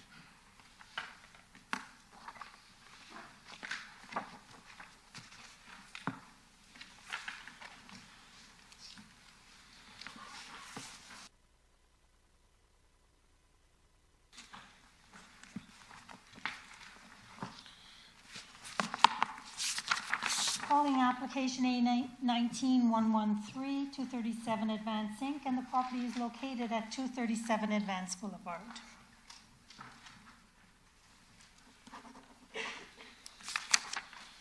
Good morning, Chair and staff members and city staff. My name is Harpreet Bonds, and I'm an architect and an agent from owner's side. My office address is 2250 Boway Drive East, Unit 612, Brampton. And we are asking to permit a fence in the front of the property 2.5 meter high. And just to give you a little bit history on the project, there are two buildings on the property, 237B and 237A. The front fence for 237B was approved by committee in year 2014. And the reason is that my client who is sitting here, they basically do medical marijuana and distribution of the same as per Health Canada regulations. And there are very strict rules for that because of safety and security. So that's why we are looking for fence in the front. And in the back, already we do have a fence existing. So that's the reason. It's a very safe place. We don't want anybody to enter into property. And already it was approved in 2014 for the other half. And since my owner bought the next building, so we wanted to secure the whole site. That's the logic. And if you want, we can show you the photos of the existing fence. This is how it will look like. So we will exactly follow the same design, same height, everything same. Okay. Anything else you wishes to add? No. That's Committee members, any question, comment, concern? None at this point. Anyone in the audience wishes to speak on this application? Seeing none. Staff, could you please weigh in your comments? Thank you, Mr. Chair. Staff is of the view that the application A19-113 is supportable, subject to 4 conditions. Condition number 1, that the front yard fence be allowed only in conjunction with the proposed controlled substance manufacturing facility. Condition number 2, that the owner finalize an informal site plan approval with the city to the satisfaction of the Director of Development Services. The approved site plan is to include a fencing plan and detail generally consistent with the design as shown on the attached drawings and sample photo, and ensure clear access to properties 277B, 237B, 237 and 239 Advanced Boulevard. The plan is also to show existing trees, any trees that may be removed, and the replacement trees. In case the removal of a privately owned tree is required, a compensation tree minimum of 70 mm caliper shall be provided by the owner. Condition number 3, that the front yard fence shall not be installed until such time as the owner's fencing plan and detail have been approved as part of the site plan approval process to the satisfaction of the Director of Development Services. And lastly, that failure to comply with and maintain the conditions of the committee will render the variance null and void. Thank you. I do understand that. Accept the conditions? Yeah, and then being an architect, we will go for site plan application, we will go for building permit. And just for your knowledge that this building, I already got building permit approval for 237A, 237B. We already have approvals from the city. And there are some more things coming on the property, so I will go for site plan application. For building permit, there is no issue in that. Okay. If no further comments, looking for a motion to proceed. Motion to approve by Ms. Stoffler with conditions and seconded by Mr. Power. All in favor? It's approved. Thank you, I appreciate that.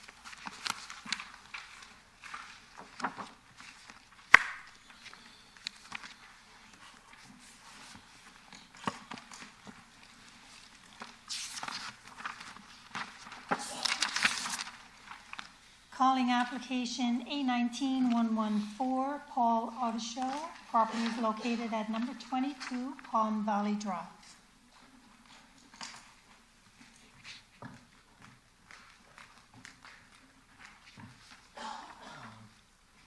Good morning. Good morning. Chairman, committee members and staff. My name is Ismatullah Amiri. I'm the authorized agent for this application. And, could you please speak up a bit loud if you don't mind, sir? Okay. We requested for 3 variances in this property. The first one is regarding the driveway widths. The first one is regarding the accessory structure. Yes. So the number 1 and 2 is for accessory structures. Yeah, sorry. Okay. And number 3 and number 4 is regarding the driveway. So right now we have 0 meters of permeable landscaping adjacent to the site lot line, which is refused, and we want to go with the staff's recommendation, and we want to remove this 2 feet of driveway. Mm-hmm. But for number 3, which says to permit a driveway of width 8.27 meters or 27.13 feet.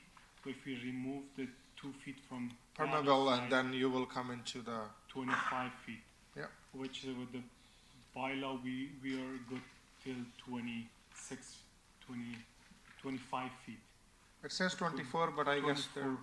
Yeah, and we are 1 feet more, and we request if this the variance number 4 is approved. Number 3. Number 3, yes. Yeah.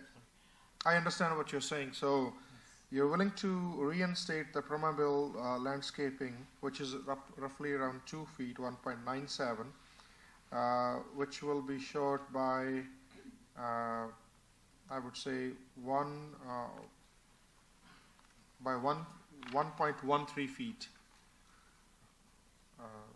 So that's what you're suggesting, that instead of 24, if the committee approves 25 feet, and you are willing to remove the permeable portion, yes. So then it will come under the bylaw. No, that's a fair to me. But committee members, any question, concern at this point? Seeing none, anyone in the audience wishes to speak for this application? Seeing none, staff, could you please weigh in your comments? Through you, Mr. Chair, staff have reviewed the application against the 4 tests of a minor variance and have found that the application is supportable in part subject to the following refusals and conditions. Number 1, that the variance 3 to permit a driveway width of 8.27 meters be refused. Number 2, that variance 4 to permit 0.0 meters of permeable landscaping adjacent to a side lot line be refused. Number 3, that variances 1 and 2 only be approved only to the extent in the general location indicated in the sketch attached to the public notice. Number 4, that a building permit be obtained for the 2 accessory structures within 60 days of the final date of the decision of the committee. Number 5, that the proposed accessory structure pergola remain of an open style construction and not be enclosed. 6, that the proposed accessory structure, which is the proposed washroom, be limited to an area of 4.92 meters squared.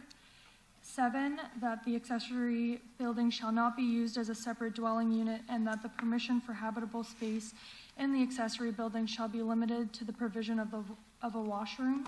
Number 8, that the owner shall ensure that drainage from the proposed accessory structures, pergola, and washroom shall be directed onto the subject property and that drainage on adjacent land shall not be adversely impacted.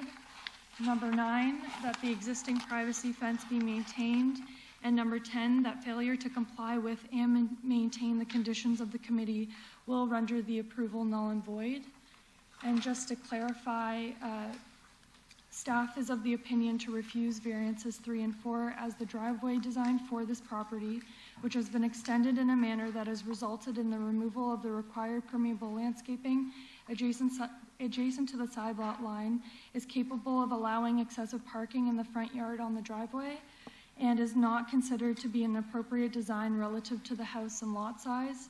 In addition, this extension obstructs walkway access to the front door and hinders an aesthetically pleasing landscape. Thank you. You understand the conditions? Yes. So we have some pictures where your vehicle, or not your vehicle, your property owner's vehicle is parked right in front of the entrance. I'm not sure if you can see from here, but you can see the way it's parked. Yes. It's a corner property, and when it's going to the side of the house, the pictures are there. That is something we cannot accept here. I'm sorry. Okay. Right? So just before you, we had application with genuine reason. We compromised the situation. I was fine with 1 feet extra to you, but given the fact, based on my committee members can express their opinions, how they like to deal with. Any comment, question, concern by committee members? Please go. Mr. Chair, just, I did observe that there was a car parked where we don't want cars parked, creating a streetscape issue. Everything is done very nicely, but it just doesn't meet the bylaws, and it is in fact encouraging the parking of an extra vehicle. So I personally cannot approve an expanded width. The yellow car looks beautiful, I can see, and I could be okay if just that car parked, but you parked another one, or your owner at the back, so I too agree with my colleague on the board. If we do, if we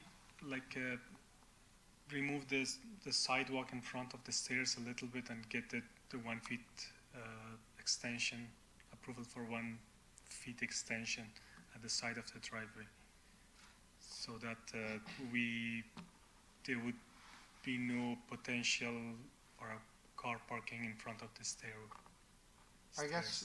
I guess Ms. Corzola can correct, but the 2 feet permeable is from not here, I guess, to the other side of the driveway, and then you can readjust wherever the 1 feet extra you can find.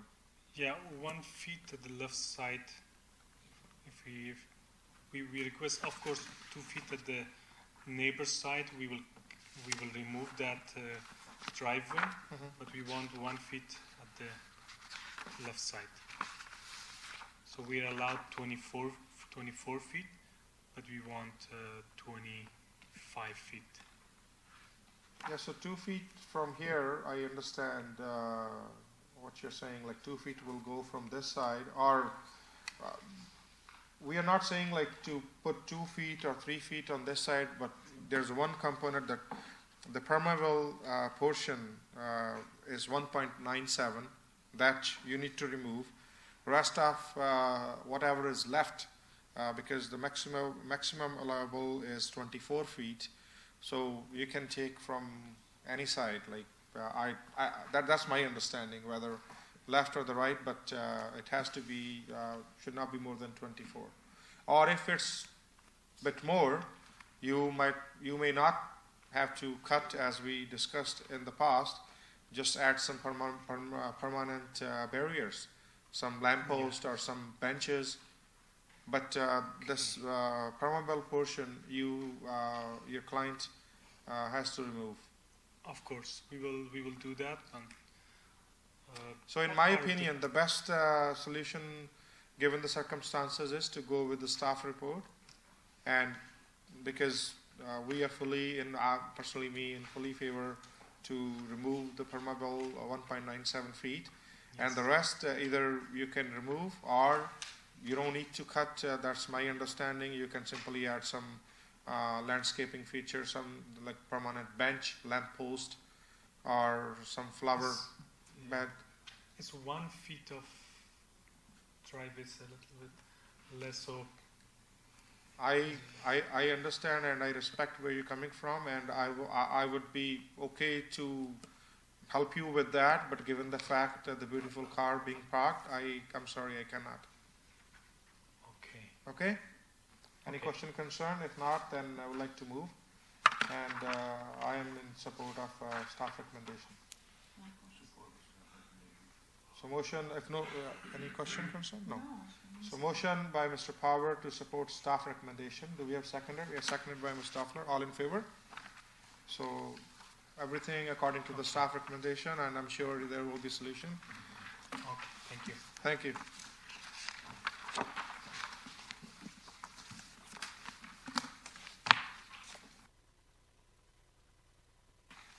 Application A19-115, Antonia Cotabat-Robai. The property is located at 57 Black Diamond Crescent.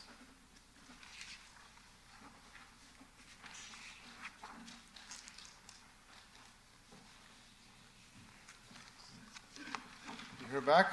Yeah, sorry, me again. No cars this time, okay? Okay. Again, my name is Ismatullah Amiri. I'm the authorized agent for this application. And we are requesting a below-grade entrance at the exterior side yard, which is not permitted by the zoning bylaw. Okay, sure. Any members, any question, concern, comment at this point? None? Anyone in the audience wishes to speak on this application? Seeing none, staff, could you please weigh in your comments? Through you, Mr. Chair, staff have reviewed the application against the 4 tests of a minor variance and have found that the application is supportable, subject to the following conditions being imposed. Number 1, that a building permit be obtained for the below-grade entrance within 60 days of the final date of the decision of the committee. Number 2, that the proposed fence be of an opaque construction and be erected and maintained in accordance with the sketch attached to the public notice, and that the below-grade entrance not be used to access an unregistered second unit. Number 4, that the variance be approved only to the extent as indicated in the sketch attached to the public notice. And number 5, that failure to comply with and maintain the conditions of the committee will render the approval null and void. Thank you. Thank you. Sir, you understand and accept? Yes. Thank you. If no further question, comments, looking for the motion to proceed. Motion to approve with staff recommendation by Ms. Stoffler, seconded by Mr. Power. All in favor? Thank you. Thank you, sir. We are having a short break, and we'll be back at 11 o'clock.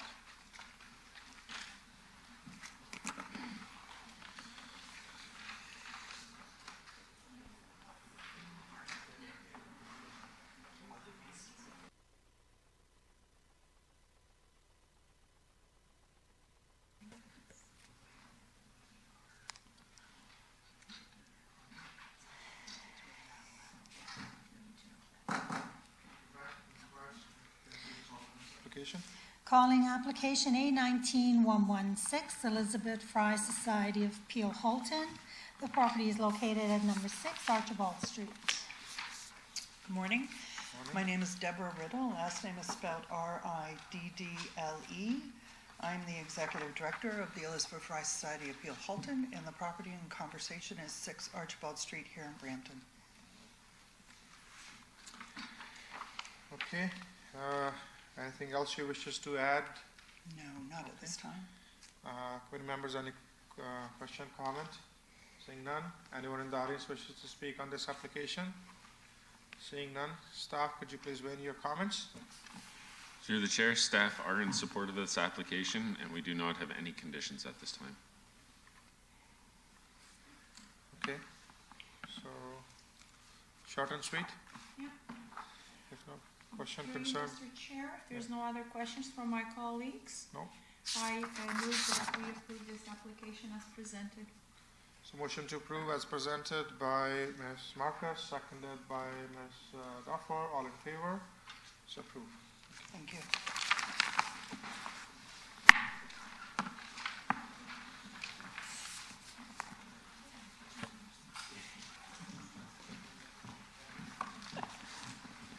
Wow.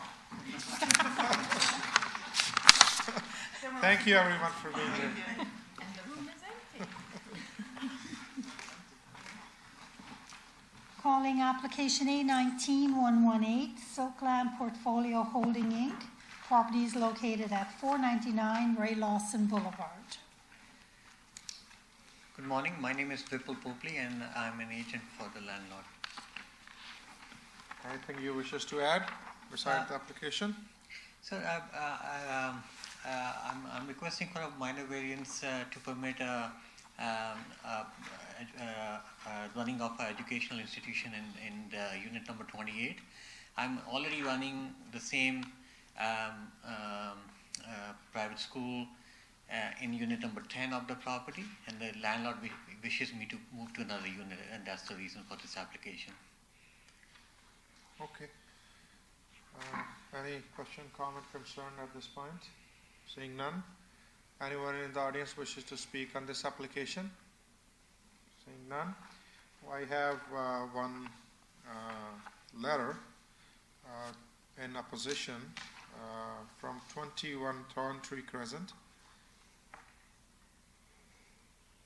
It's basically sharing some concerns and to oppose this application. So I'm including that for the record.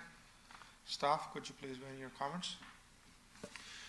Staff have reviewed this application and are in support of it, subject to the following conditions. Number one, that the use in Unit 28 be limited to a gross floor area of 125 meters squared, which is 1,345 feet squared. And number two, that failure to comply with and maintain this condition shall render the variance null and void. Thank you. You understand and accept these conditions? Yes. If no further business, looking for a motion to proceed. Motion to approve by Ms. Duffler with conditions and seconded by Mr. Power. All in favor? So approved. Thank you.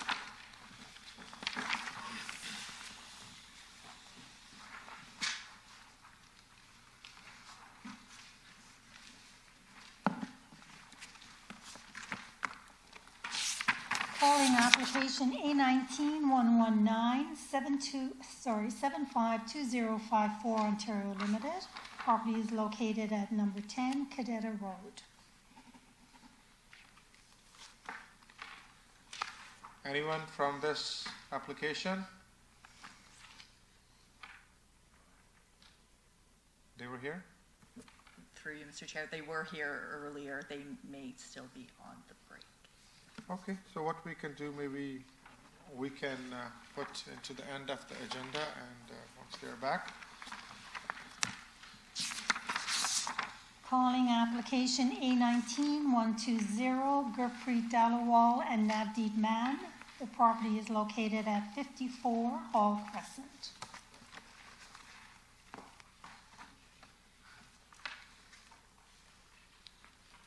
Morning, everyone. Morning. My name is Tanveer Singh Rai, and I'm here representing my client, Gurpreet Dalawal, residing at 54 Hall Crescent.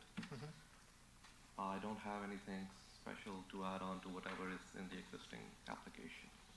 All we are applying is the below-grade entrance in the side, and apparently we are falling short of 5 inches on the side yard. Okay.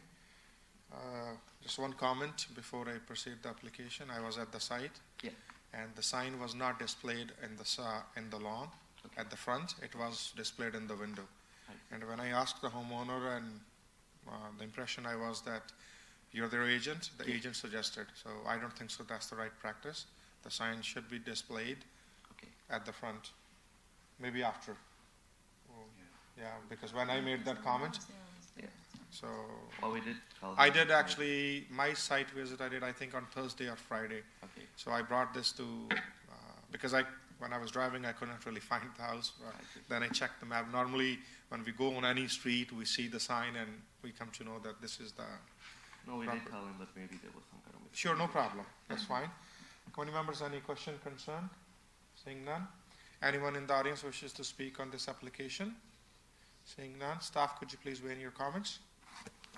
Through you, Mr. Chair, staff have reviewed the application against the four tests of a minor variance and have found that the application is supportable subject to the following conditions being imposed. Number one, that a building permit be obtained for the below-grade entrance within 60 days of the final date of the decision of the committee or extended. Number two, that the below-grade entrance not be used to access an unregistered second unit. Number three, that the owner removes the structure identified on the sketch attached to the public notice as to be demolished within 120 days of the final date of committee's decision. Number four, that drainage be directed away from the below-grade entrance and drainage on the adjacent properties not be adversely affected. Number five, that the variance be approved only to the extent as indicated in the sketch attached to the public notice. And number six, that failure to comply with and maintain the conditions of the committee will render the approval null and void. Thank you. We accept the conditions. Okay. Committee members, if no further business. Sorry. I'm sorry. Apologies to the chair. If I can just note it's a bit of a typo in the first one. I think the words "or extended" probably should not be at the end of that condition. It's just 60 days to obtain your building permit. Sorry, so what you're suggesting, Mr. To the chair, on condition number one, at the end it says "or extended," so it's in the incomplete sentence. It's a bit of it's a typo. To extend at the discretion of director. Just strike that. It should just be 60 days to obtain a permit. Okay, That's the final date of recommendation to decision modify. of the committee. Okay. You think 60 days is enough? I guess you are already. So, Through the chair, before you put the motion on the floor, can I have the spelling of the gentleman that's speaking? My first name is Tanvir, Tanvir, and last name is Rai, Rai. Thank you. okay. And looking for a motion to proceed. Motion to approve with the amended condition by Mr. Power, seconded by Ms. Marcus. All in favor? Support. Thank you.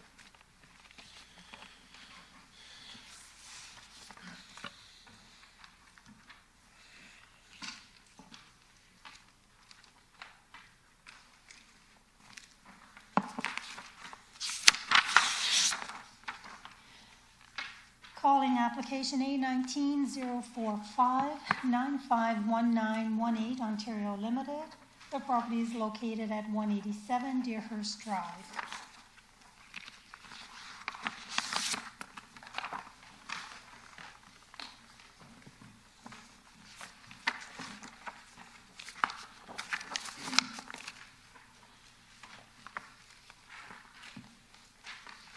Morning, Mr. Chairman, members of the committee. Good morning.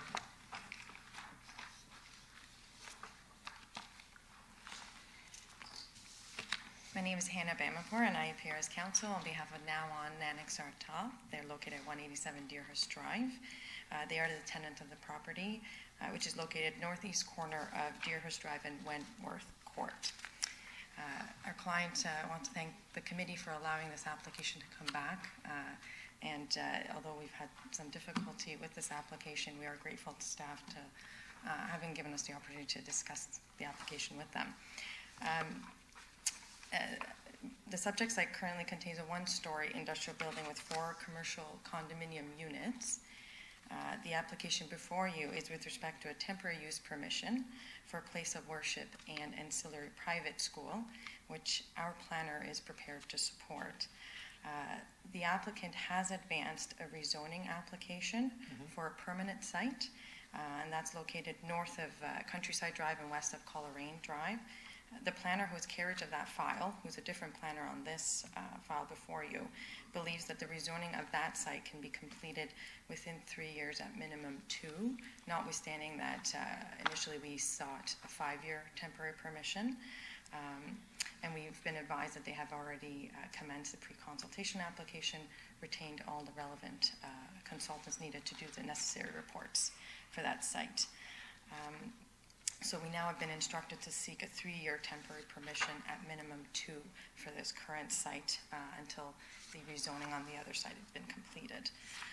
So quickly, by way of background, Now On Nanak Sar Toph is a nonprofit organization and operates a place of worship, as you know, with an ancillary private school use for the Sikh community. The place of worship does operate 7 days a week from 4 a.m. to 6 a.m. It's where the main services provided, as well as 6 p.m. to 9 p.m. And on Sundays as well. And there are approximately 200 worshipers. And the private school operates Monday to Friday from 9 to 3:30 p.m. with approximately 250 students. The proposed uses have operated on the site historically over 10 years without any complaint from the owners in the neighborhood until recently, which I will address momentarily. There have been no adverse impacts to the surrounding neighborhood or beyond, and as mentioned, our client transitioning to a permanent site within Brampton. We're also seeking a temporary parking variance from 120 parking spaces to 66 spaces. The uses have operated, again, for about 10 years without any parking issues or overflow parking. The current parking provided on site is sufficient for the temporary use of the place of worship and accessory private school. And there has never been a requirement for additional parking, but I do want to note that the same owner of this site does also own 42 Wentworth, which is where that dot is, and there is overflow parking that he does provide from time to time, approximately 30 parking spots, usually on Sundays where there are special events. And with respect to access, the subject site is on a corner lot, as you can see, and provides 2 full access points, one off of Deerhurst and another off of Wentworth. With respect to the provincial D6 guidelines, which was raised previously, it is our submission that no user that is operating legally within this zone can be forced to leave or be asked to cease to operate from our experience.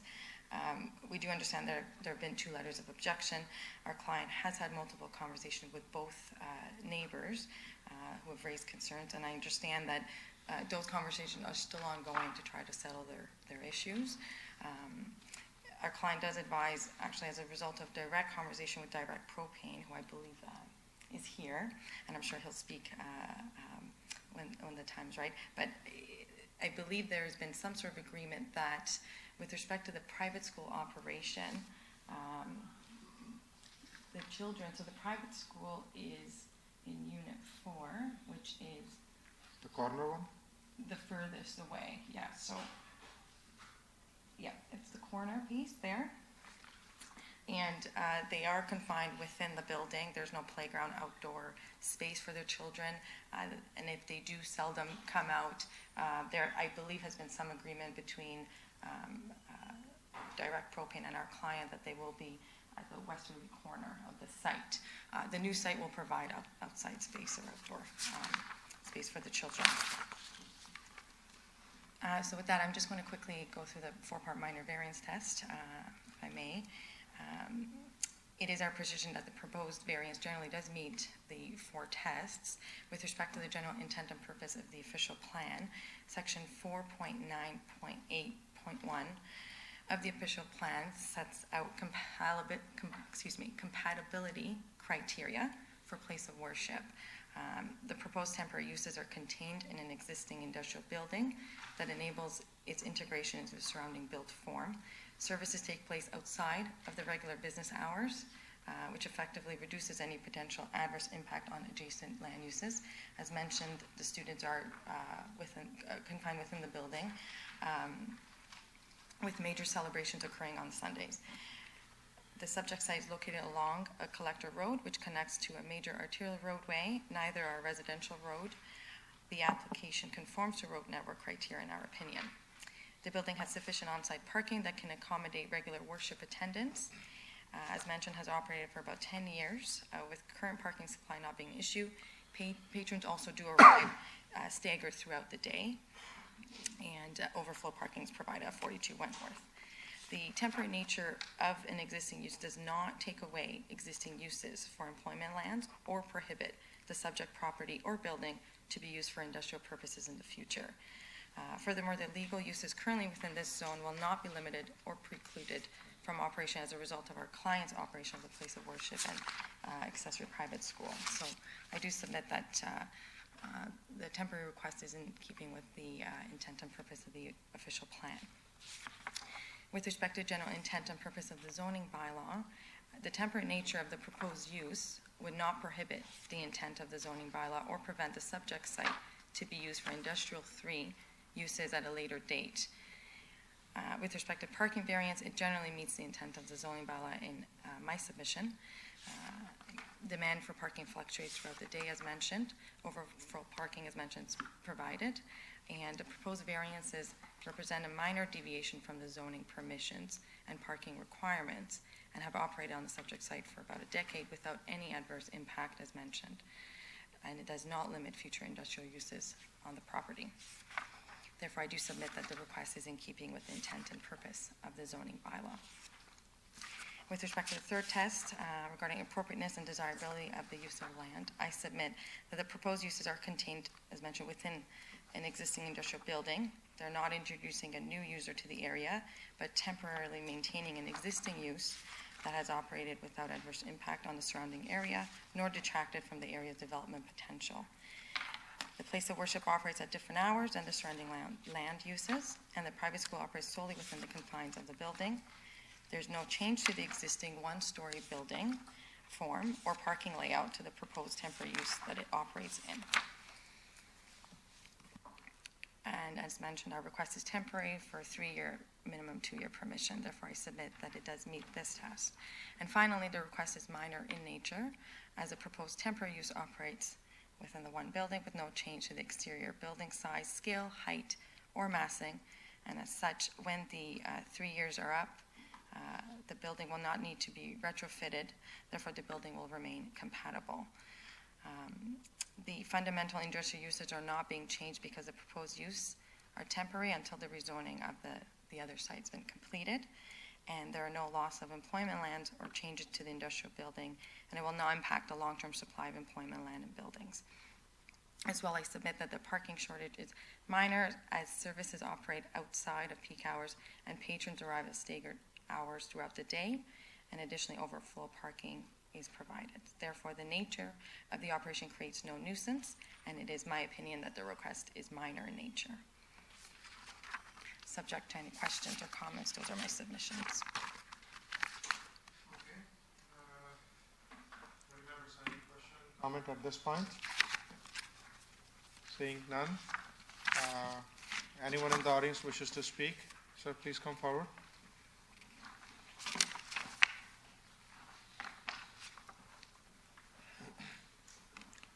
Name and address. Morning. And if you're an agent or representing, are you the owner of the business? My name is Doug Fegan. I'm the tenant in 42 Wentworth Court that she was speaking about, unit number 2. And first I must commend these people on the efforts that they make to support their community. I think it's great. The only issue I have is the proposed use of this facility will cause our business to be non-compliant, and with that cause us not to be able to operate our business. We're licensed by the TSSA, and there's one requirement that states that we cannot operate our business, which is a vehicle conversion center, within 300 feet of a school. So I have met with the people at 187 Deerhurst, and we've had discussions related to the proximity of the school within the building and locating it outside of that 300-foot radius. And I've asked for qualified opinions on the requirements of the code. And the opinions that come back to me say that the code specifically states that we cannot be located within 300 feet of a school or any part thereof of the building. So while this unit has a series of individual units in it, they're all part of the building. And I have asked the question again as to, even if these are condominium units and they are technically separate places, where does that bring the zoning or the requirements of the TSSA? You mean the distance from where is to be measured? The distance is measured from the center of our conversion facility, 300 feet out. And it intersects about half of the total structure. While the school is not within that area, it's not the way the code reads. The code reads that we can't be within 300 feet of a building containing a school, period. So, as I see it, approval of this causes us to be non-compliant, and this is our sole and primary business, which places us in a very difficult position. If I may ask you a couple of questions, sir? Yeah. How long your client is located at 42 Wentworth? How long, pardon me, sir? How long they are located in that location at 42? It's not the client, it's me. Oh, sorry. I am the operator. Oh, my apologies. We've been there 7 years, almost 8 years. Okay, so when we located there, we were not aware of these activities carrying on. Had we been aware of them, we would not have considered this location. My take on this one is, this is not something new. They were there, I believe, for 10 years or so. My understanding is yes. In our process of finding a location, first thing we did was confirm zoning. Second thing we did was go to the city and confirm that our uses were allowed within the zoning. Yep. And with that, we proceeded to make our application. At no time in this process were we aware that a school was carrying on business. Just to the follow-up comment on this one, staff can, the city staff can obviously bring some timeline, like by when if they receive any application, but what my understanding is if the school is being operated, and I'm sure they must have obtained some sort of, approvals from the ministry, if not from the city. So it's not that this is something like completely new that... So the zoning doesn't allow that in this area. This is considered a sensitive use.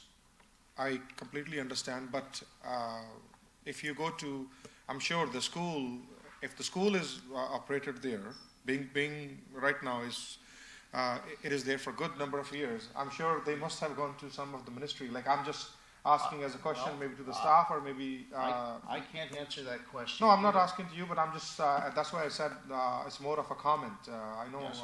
You can't answer on that one, but obviously any business owner in that neighborhood could see the activity if it's been there or if there's a sign or anything, because this is not something happened in last 2 months or 3 months or 6 months time. So maybe Ms. Corzola, if you can please. Through you, Mr. Chair, I can confirm that the use is not permitted by the zoning bylaw, which is why this variance is before you today. I can also confirm that there has never been a building permit obtained for either the private school or for the place of worship in this building. So no, the city had no knowledge of the establishment of this use, whether it was 10 years ago or 5 years ago. I couldn't comment on that. Okay. Anything else you wish us to add? No, that's all I have to add. Okay, thank you. Thank you. Sir? Hi. Hello. Good morning. My name is Grant Horan. I'm the financial controller for Strata Aggregates. Okay. And we're located at 120 Wentworth Court. And I submitted a letter on April the 17th. Yes, we do. And it's just that we're not in favor of the proposal. We have a safety concern. And we recognize that this area is heavily industrial. And I guess that's pretty well all I have to say. Okay. Anybody else wishes to speak on this application being present? Seeing none, I would like to add a couple of more, or at least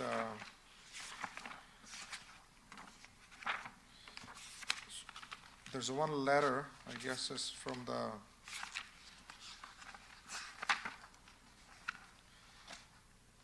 (951918) Ontario Limited, Orlando Rodriguez.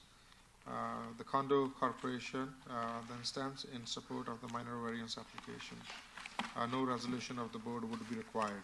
So just I would like to add that for the record, and there was total 3 letters, and the one we have from Waste Management expressing their concerns, dated May 27, 2019.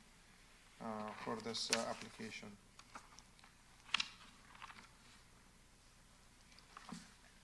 Can I just make a point of clarification, perhaps, or add for the committee's benefit? So this sketch, I believe it was provided by Direct Propane to our client by their consultant. I just wanted to I guess, give some context to the 300 feet. So approximately that's where the 300 feet line would be, where the school will be operating within and outside of that 300 feet requirement, just for the committee's benefit. And as mentioned, each unit is registered separately as a condominium, not as one single block or single property. And within each, there are concrete walls that separate each single unit from one another. So just addressing the comment that there is one property. It's, in fact, it's not. It's 4 separate condominiums. Okay. How many, just a few questions from my knowledge. Roughly how many students are there? 250. And grade, what are their grades like? It's a range. I believe they start, I wish the client was here. I can't recall now. Because of the new site, they're changing. Like up to grade 6, 8, or grade 10? It does go definitely up to grade 8. I just can't recall if there's high school students. I'm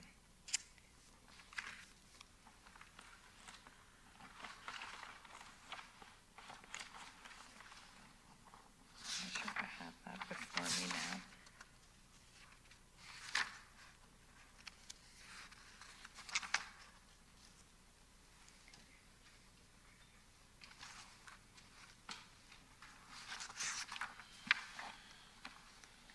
I apologize. I don't think. No problem. So what we can do maybe meantime. Sorry? Grade 10. Thank you. Okay, so up to grade 10, the school is. Committee members, any question, concern at this point? Or I'd like to go to staff to hear their side. So then maybe we can further ask questions. Sorry, please, Mr. Power first. Mr. Chair, when was the school registered? Registered, you mean? With under the school board, the ministry? Yeah, when was it labeled as a school through the ministry? The ministry, I have to check with the client if it was. 2014. Okay. Through you, Mr. Chair, Sure.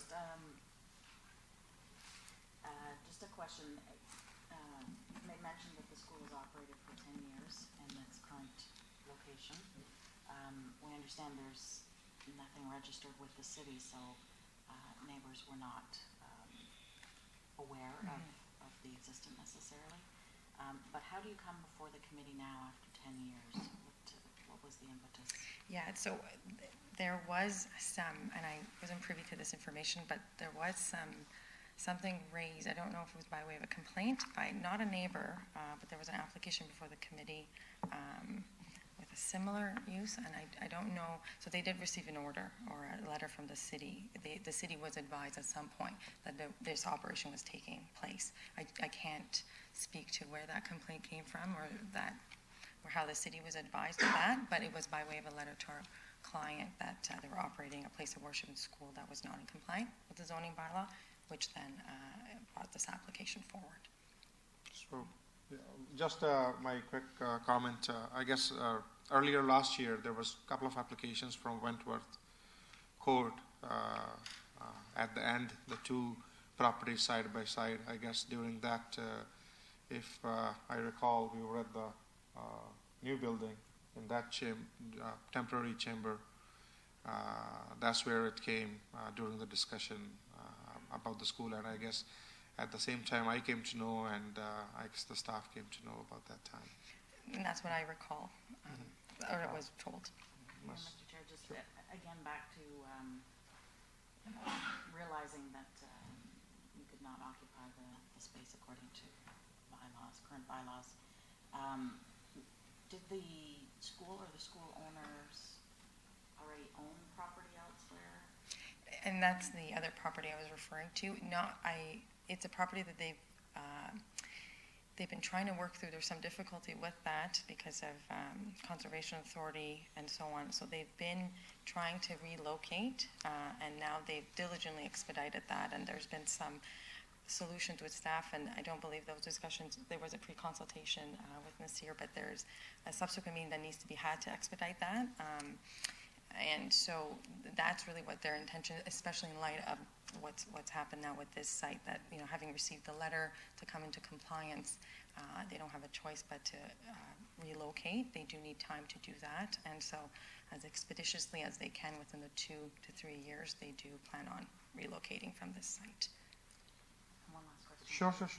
Mr. Chair, you had mentioned at the beginning of your presentation to us, you had quoted something, I don't know if it was a bylaw, whereby if you're already occupying a space, is there the wording that you could present again to me, that if you're already occupying the space?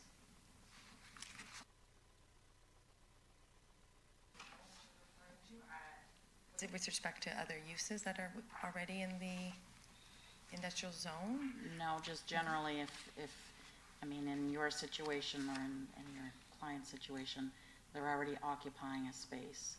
We know that they are not allowed to be there. But given the fact that they are there, is there some sort of a legal non-conforming, a city or a provincial suggestion? I guess it likens it to being in a home renting a space.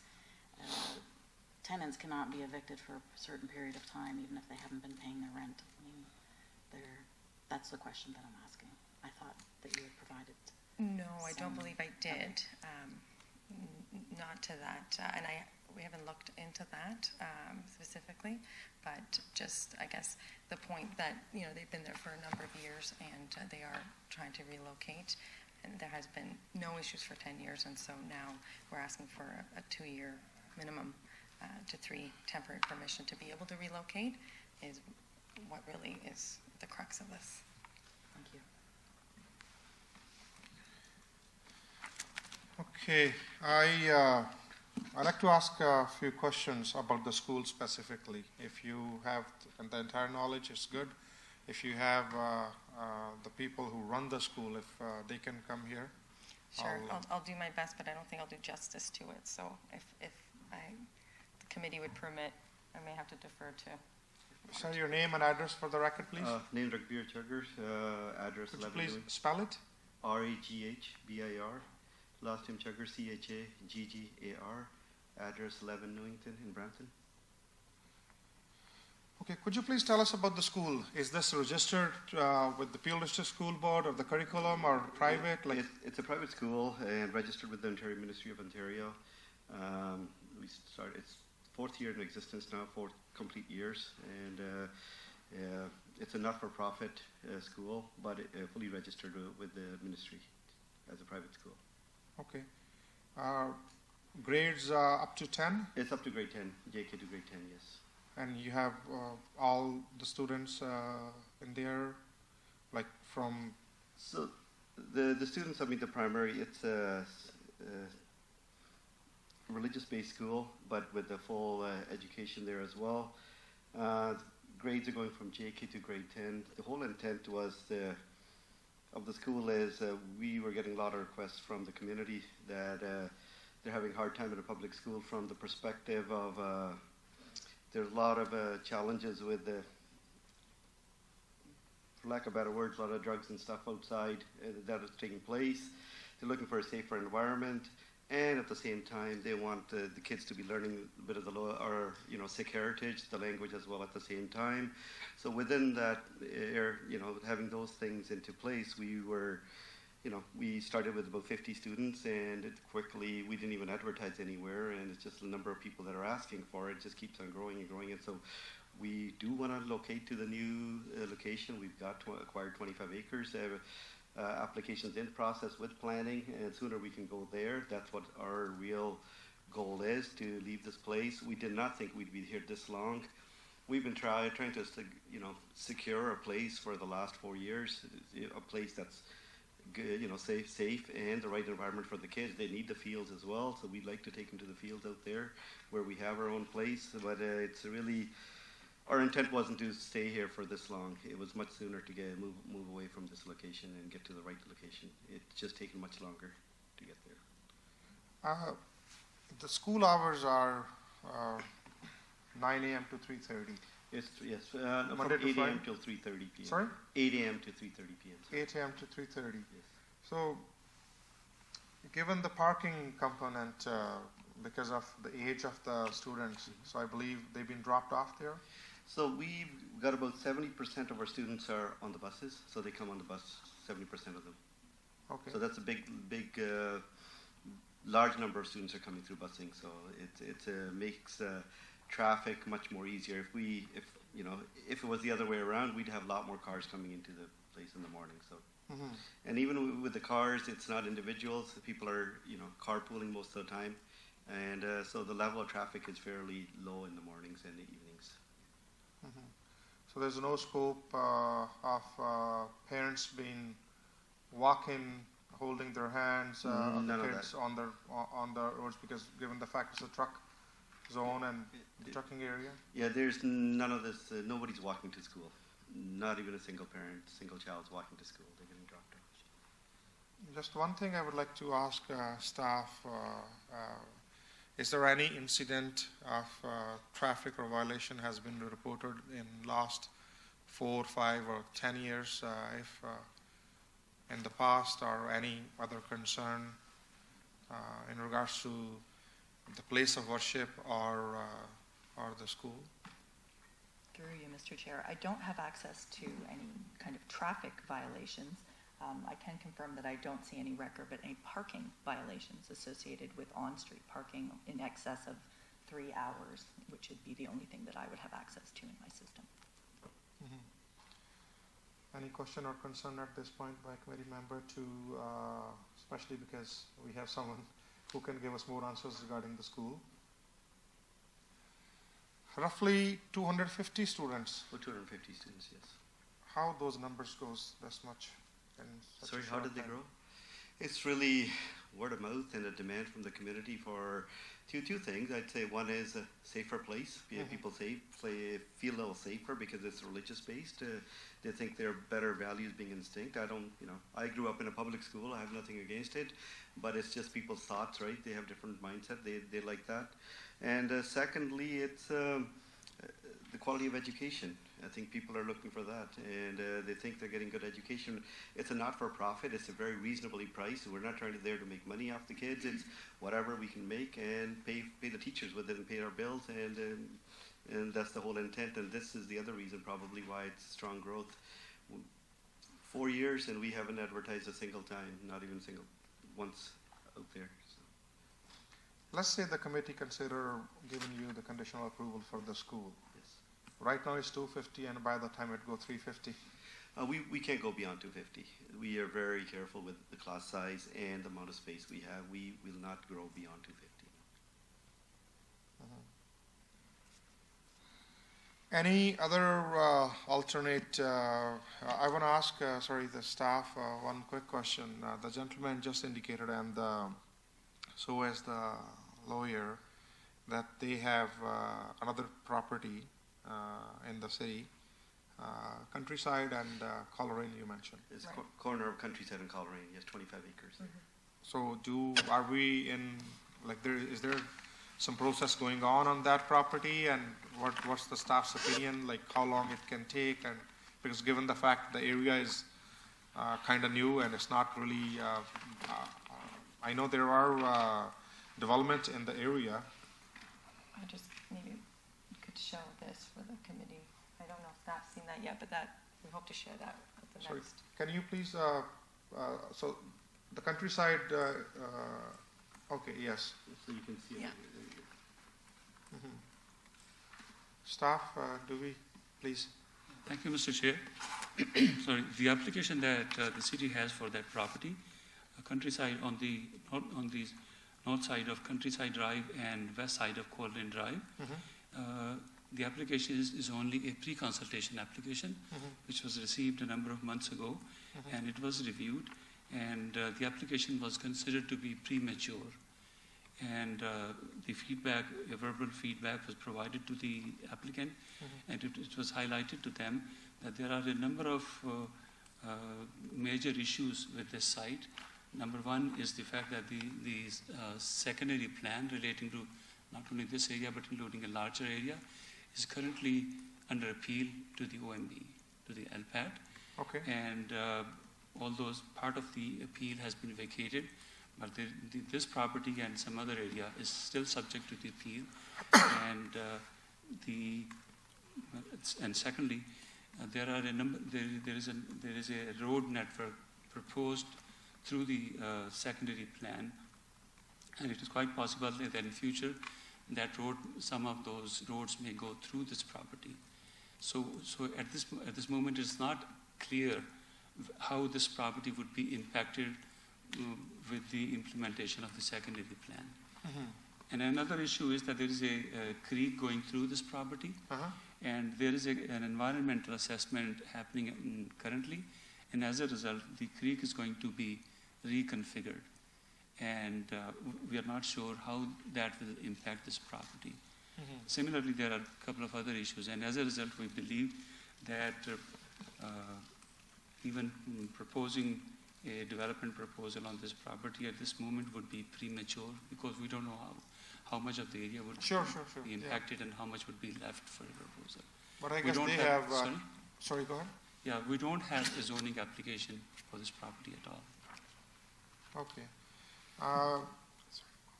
I recall that appeal, that not just subject to this property, that was in general appeal, that was sometime last year to LPAT, that's what you're referring to? It has been there for a number of, for some time, and it is now specifically for this property and some other area, because for the rest of the area, it has been vacated. But for this property and some other area, the appeal is still pending. Is that by the landowners group? That appeal by the landowners group? I don't have the details. Okay. That appeal is by the city. And just want to comment on the creek. We are working with the city closely, and the TRC we've separated the land for, if you see in front of you, the future Rainbow Creek corridor. We want to make it into 3 parcels, A, B, and C. So we would not touch anything that's near the creek itself. So we will leave that place. We won't develop anything close to the creek. So there's a separate area that will be left alone until the creek gets settled. So there'll be plenty of room for the creek to realignment. We understand what's happening with the creek. It's far from being complete in time, before we move in there. That's why we chose to build whatever we're building, whatever we want to do, far left of the creek itself. And sorry, just to address the fact that a number of concerns that were raised at the pre-consultation meeting, our planner and consultant are looking into, and do endeavor to have a meeting with staff again soon to address those concerns. And so they have not seen this, so just wanted to put it up just to give you some context to what we're talking about with respect to the other site. Sure, 25 acres is a lot of land, and I'm sure it can work out even if the creek is there. But, sorry, please go ahead. Sorry, Mr. Steiger. It's the second time, my apologies. That pre-consultation has a whole range of its own issues, including that it's a sensitive land use in an area planned for employment lands. It's the same issue we're dealing here on a much larger scale, and they're going to have to deal with that as part of that application. So along with, the proposed roads that are intended to go through and environmental impacts. Just to provide, it's not going, there's going to be a fair bit of work has to be done on that, and not necessarily a foregone conclusion, in terms of what the staff position would be on it. Just on the same note, I would ask staff to have their comments. I don't think so we have yet. Yes, so I guess Mr. Mahmood, could you please weigh in staff's comments in regards to particular this application? Thank you, Mr. Chair. This application proposes a place of worship and an accessory private school. The private school is designated as a sensitive land use by the official plan, and both the school and the place of worship is designated as sensitive land use by the Ministry of Environment and Climate Change Compatibility Guidelines. The property is designated industrial and employment areas in the city's official plan, and the city's and the city's policies require that the places of worship will be permitted in limited locations, subject to the section 4.9.8 of the official plan. There are a number of criteria. Policy 4.4.4.25 of the official plan provides that the places of worship of up to 3,000 square meters of gross floor area shall be permitted on lands designated industrial in the official plan that are located at the edge of an employment area, unless it is demonstrated that there are land use conflicts with the adjacent uses. It further says that the places of worship are not intended to be located within heavy industrial areas, categorized as Class 3 in the industrial categorization criteria of the Ministry of Environment. Policy 4.4.2.19 further requires that in areas containing existing heavy industrial uses or on lands in proximity to such areas, the range of permitted uses shall be limited to avoid an introduction of additional uses which are incompatible with heavy industrial activities. And heavy industry is defined by the official plan in accordance with the Ministry of Environment series guidelines, and generally refer to those characterized by large volumes of materials and products, fugitive emissions, outside storage, truck traffic, etc. And the policy requires that the city shall deny applications for development of residential or other sensitive land uses within and adjacent to designated industrial areas if such approval would result in these industrial uses ceasing to be in compliance with all pertinent standards, or would inhibit development of designated industrial lands for the purposes permitted by the plan. The subject property containing the existing and proposed place of worship and accessory private school is located within an area designated for heavy industrial uses. It is surrounded by existing heavy industrial uses, including manufacturing, waste transfer or processing stations, medical waste transfer or processing stations, concrete processing unit, and a concrete batching or aggregate uses that fall within Class 3 of the Ministry of Environment series guidelines. This property is not located at the edge of the employment area, lands area, and the proposed land uses are located within the prohibited setbacks and influence areas from a number 3, Class 3 industries. Therefore, staff are of the opinion that they are not compatible with the existing heavy industrial uses or the range of future heavy industrial uses permitted in this area. And if the proposed variances are allowed, the noise, dust, odor, vibration, and fugitive emissions from the surrounding Class 3 industrial uses will adversely impact the proposed sensitive land uses. Moreover, even more importantly, the proposed variances will bring the current heavy industrial uses in non-compliance with all pertinent standards and will inhibit development of designated industrial lands for the purposes permitted by the official plan. Therefore, staff is of the opinion that the proposed variances do not conform to the official plan policy. Another policy of the official plan pertains to the area for the operating applies to the properties which are located within the Lester B. Pearson International Airport operating area. So that policy says that the places of worship that include a sensitive land use as defined by the provincial policy statement shall not be permitted in areas where they are likely to experience an adverse effect from contaminant discharges generated by a major facility or within the Lester B. Pearson International Airport operating area. Similarly, policy 4.6.15.3.1 requires that all sensitive development shall be directed away from the potential man-made hazards. Policy 4.6.15.3.2 further says that the hazardous facilities shall be separated from the incompatible land uses and buffer zones shall be designated around these facilities. The designation shall include separation distance and other requirements specific to the identified hazard materials. Policy 4.8.5.8 requires that sensitive land uses shall only be permitted in proximity to a waste disposal use, provided that they comply with policy 6.6.15.3 and they do not intrude into established minimum separation distances described in the policy 4.8.5.8.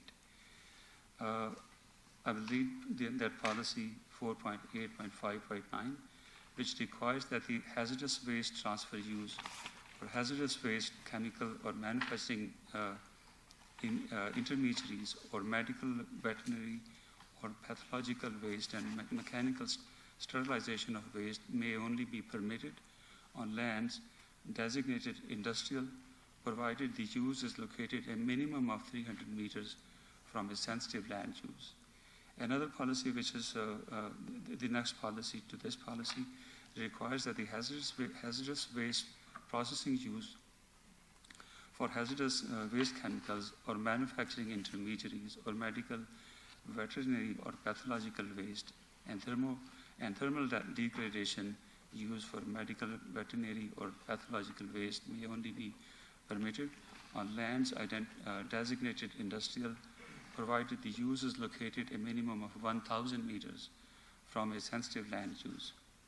So as indicated in these policies, the official plan policy permits hazardous waste transfer or processing uses only if they are located at a minimum distance of 300 to 1,000 meters from the sensitive land uses. In the current case, all Class 3 uses surrounding the proposed place of worship or accessory school are located at a distance less than the minimum required distance from the sensitive land uses. The proposed uses, which is a school and a place of worship, do not meet these Ministry of Environment or the official plan criteria. If allowed, the proposed variances will bring the current heavy industrial uses in non-compliance with the applicable standards and will hinder development of designated industrial lands for the purposes permitted by the official plan. The proposed variances do not conform to the official plan, notwithstanding the land use conflicts described in the report. Staff have examined the Gore Industrial South secondary plan area policies as well. These policies of the secondary plan allow some of the land in the industrial designation to be used for other than industrial purposes, provided they primarily serve the principal use, being industry, and provided that such other uses do not serve the uses of land within another land use classification. And it also requires that the industrial uses within the industrial designation are also required to minimize potential conflicts between these different classes of the use. And as the committee is aware that this application is for a temporary use, not a permanent use, so the official plan policy 5.10.1 1 and 2 and 3 of the official plan speak to this, which say that the city may permit a temporary use provided the temporary use does not create or aggravate any situation detrimental to adjacent complying uses or does not interfere with the development of adjacent uses that are developing in accordance with the official plan. The proposed temporary use, which is a place of worship and accessory private school, being sensitive land uses, are incompatible with the existing and future Class 3 heavy industrial uses permitted in the area. Therefore, permitting such uses, even for a temporary period of time, will render the existing heavy industrial uses non-compliant with the applicable standards and inhibit future development of the permitted industrial uses in the area. Therefore, in view of the policy that I have quoted, staff consider this application to be not non-conforming to the official plan. And for similar uses, staff of the view that the proposed variances to temporarily permit the place of worship and accessory private school and reduced parking for these uses will render the existing heavy industrial uses in the area non-compliant with the pertinent city and provincial standards.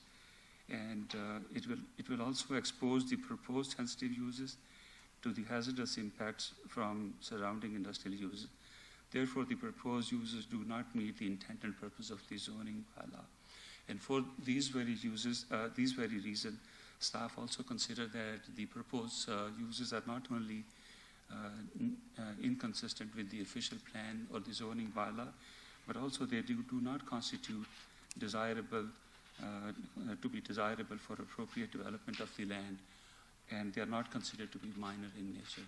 So as they do not meet the four tests for the minor variance, staff of the view that the application A19-045 be refused.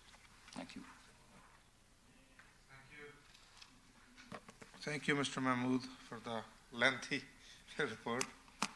And I'm sure you can have some water now after speaking that much for long. Okay, to the lawyer, anything to comment on Mr. Mahmood's report? No, just as mentioned, and I don't want to take the committee's time to reiterate, but again, it's a temporary use. It's within the confines of the building. There's been no issue for 10 years, and we are expeditiously working to get to the new site. And the discussions with the two neighbors are still continuing. This was our last opportunity to be before you today. And we do, the client will be diligently working with the two neighbors to try to address their concerns, which I believe you have and hope to be able to settle those issues. So. Committee members, any question, concerns? Yep. To you, Mr. Chair. To the applicant, the new applicant, there are some existing buildings on the property. I'm not sure if that's your property. You've got parcel A, B, and C. Sorry, in the new application, those are not part of our. They're not part of our land. Okay. Those three buildings. Are there any existing buildings on the property? There's no existing building on it. Is the land serviced? Land is serviced on Coleraine side for sewerage, on water on countryside, yes. Okay, thank you. And just a question, I'm going to pose it to both parties. To the city, no, I'll ask the applicant first. If we support the staff's suggestion to refuse the application, what would that mean to the school and to the students? Is there any temporary facility available? It's a very good question, and we've been diligently looking around the city of Brampton. Unfortunately, there are not there's like non-existence of any institutional lands that are available, that are ready to go anywhere within Brampton that are in the east. I mean, we've been looking at the east side, that's where we are. We've been actively looking as a backup, as any responsible person, you can't just say, hey guys, we're done, you can't come to school, so we have to look for a backup plan. So far, we have not been successful at finding a suitable place right now. It will be quite a bit of a hardship for 250 students, especially who've been there for the last 4 years, from JK to the little ones, and they've made such a bond with their people, other students, the teachers, and everybody there. So it'll have a very, very strong impact on the students itself. Okay, and if I can pose a question to the city, if we, okay, one question first before I ask. There is no order to comply on this property, is that correct? There is absolutely orders to comply, both for construction and change of use without a permit, as well as the zoning violation. Okay, and how long have they been in place? Just about a year now. A year. From the summer of last year. Okay, thank you. And then my next question would be, if we support the staff, meaning refusing the application, what happens with the occupants? Can you walk us through the steps that happen, assuming that they're going to have a hardship and they won't be able to, within 20 days of this application, vacate? What are the steps that the city would have to implement? Any decision today to refuse the variances would mean that the uses, as it currently is being operated, is in non-compliance with both the building code and the zoning bylaw. The matters are already, to my knowledge, in prosecution, so obviously there's a process. That is the next step in enforcement, where someone chooses not to comply or cannot comply with the zoning bylaw and they are not able and successful to obtain a variance, then the city will take them to court and prosecute.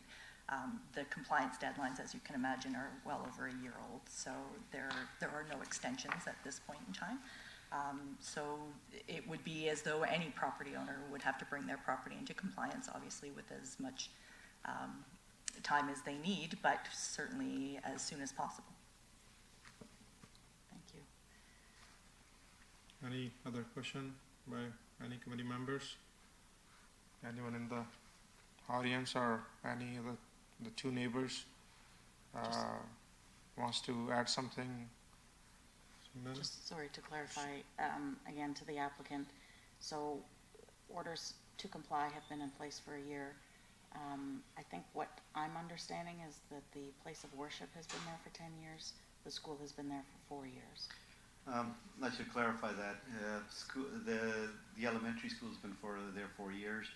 We had what we call like a Sunday school, but it was 7 days a week in the evenings. We had children coming in along with the temple where they're being taught the language, the history, and we had about 250 students coming through there as well for the last 10 years. So I should clarify, the elementary school has been in place for 4 years. Okay, and the place of worship and the school are a tenant in the building? Yes, we're tenants in the building, yes. Okay, and the landlord signed a lease with you, not recognizing that this was not an approved use, I assume? Understood, yes. Just a follow-up question. How long the lease you have? We're under negotiation to extend the lease right now, so we're waiting for what happens here before we extend the lease or not extend the lease. But what is the leftover right now? We've got 2 years. 2 years? Okay. Any further question, comment before I put together my thoughts on this? Mr. Power? Sure, go ahead. For you, Mr. Chair. For the gentleman who has the auto parts or the motor configuration, if we move to approve, my understanding is that when the school, or should the school become legal, my business becomes non-compliant. Can the city comment on that? through you, Mr. Chair, respond from a zoning perspective. And really, the zoning bylaw dictates permitted uses on the property. So the land used in compliance with the zoning bylaw on the adjacent property will remain in compliance, and there would be no ability for the city to issue an order for non-compliance with the zoning provisions. I think the compliance issues associated with the use are those associated with the TSSA license, if I'm not mistaken, and that's a provincial oversight body. Correct. Just a question. What's the distance for this gentleman's business versus the school? Do we have any idea the exact distance? The distance from the property to property, they are attached. So they're properties that are adjacent to one another. The approximate distance from the area being operated as the private school from the building and the unit being occupied under TSSA regulation is approximately 90 meters. May I give you the wording that I was given from the Sure. engineers that reviewed this? The TSSA branch standard number 9 requirements state that not any part of a school building is located within 300 feet of a vehicle conversion center. The proposal details that a single unit of a building will operate as a school as part of the building in which a school is in operation is within the 300-foot proposal and would make the vehicle conversion center non-compliant. And if I may add, this is, I believe your engineer provided this sketch, right? That the 300 feet is that red line. So the school would essentially be outside of that? You're referencing a unit within a building, though, and the statement is that a building that houses a school. It's a matter of semantics with words. The TSSA tends to be very conservative in their opinions, and I don't personally think they would see it that way. So I just submitted a separate building with concrete walls and registered as a parcel register separately from all the other 4 condo units. what my comment on this particular is just this scenario. What I would personally like to do, I would like to attach the unit number if we are going into that direction, that to be operated from this particular unit number, even though not the entirety of the building. I would like to add the unit number. Just one more thought. I was thinking to say that earlier regarding Pearson Airport comments on that one. Just in the same area, we have many. Is that something related to religious usage? Because in the same area where this is going, I have seen some other religious institutions as well, especially on Gore Road, Gore and what I would say, Castlemore Road, McQueen area. So I understand it's because of the noise, I guess. That was one of the comments. Yeah, thank you, Mr. Chair. That policy applies to the places of worship which have a sensitive land use, like a private school as an accessory use. Mm-hmm. So that is why that policy applies to this place of worship. I do recall there was one on Airport and Williams Parkway, and I guess that's legal non-conforming use there, and that's why that does exist on Williams Parkway before the train track. I pass by there sometime, and I always wonder that why this place is here, because 3-4 years back another application came from within the same next door building, but we did not allow them. So I understand the concerns. It's very hard for us to make the decision on this kind of application. At the same time, if this is in front of us, we need to act accordingly. What my personal thoughts are, after listening to others, the one side is saying if we refuse this application, what are the consequences and how we are going to deal with.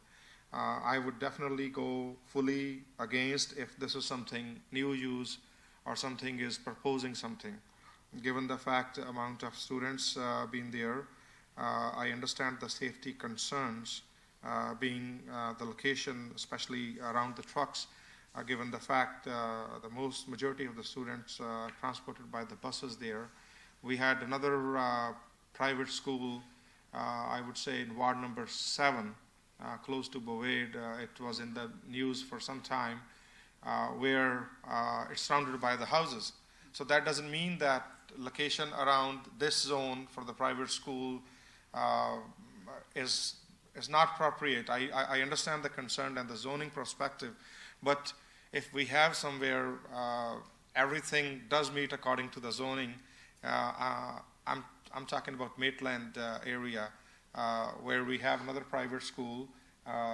They purchased that from some previously there was a school, but the traffic concerns are there as well.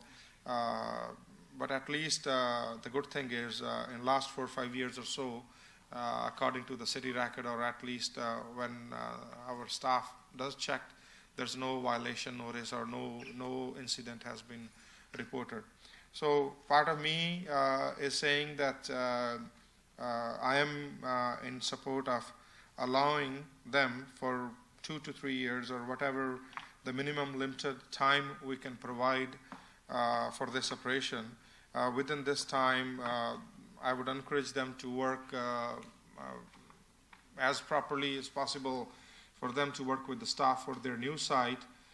If not, then if they can make some another secondary arrangements meantime in the city, not too far, if some other place can be secured for those students, because that's what I'm having a hard time ever since this application came. I would fully agree with all the comments. In very first place, if this is a new application, and I do understand both the gentlemen here, their concern. I'm a pro-business person. I always say in almost every meeting, I don't want any business to jeopardize or come in some sort of hardship when we do anything.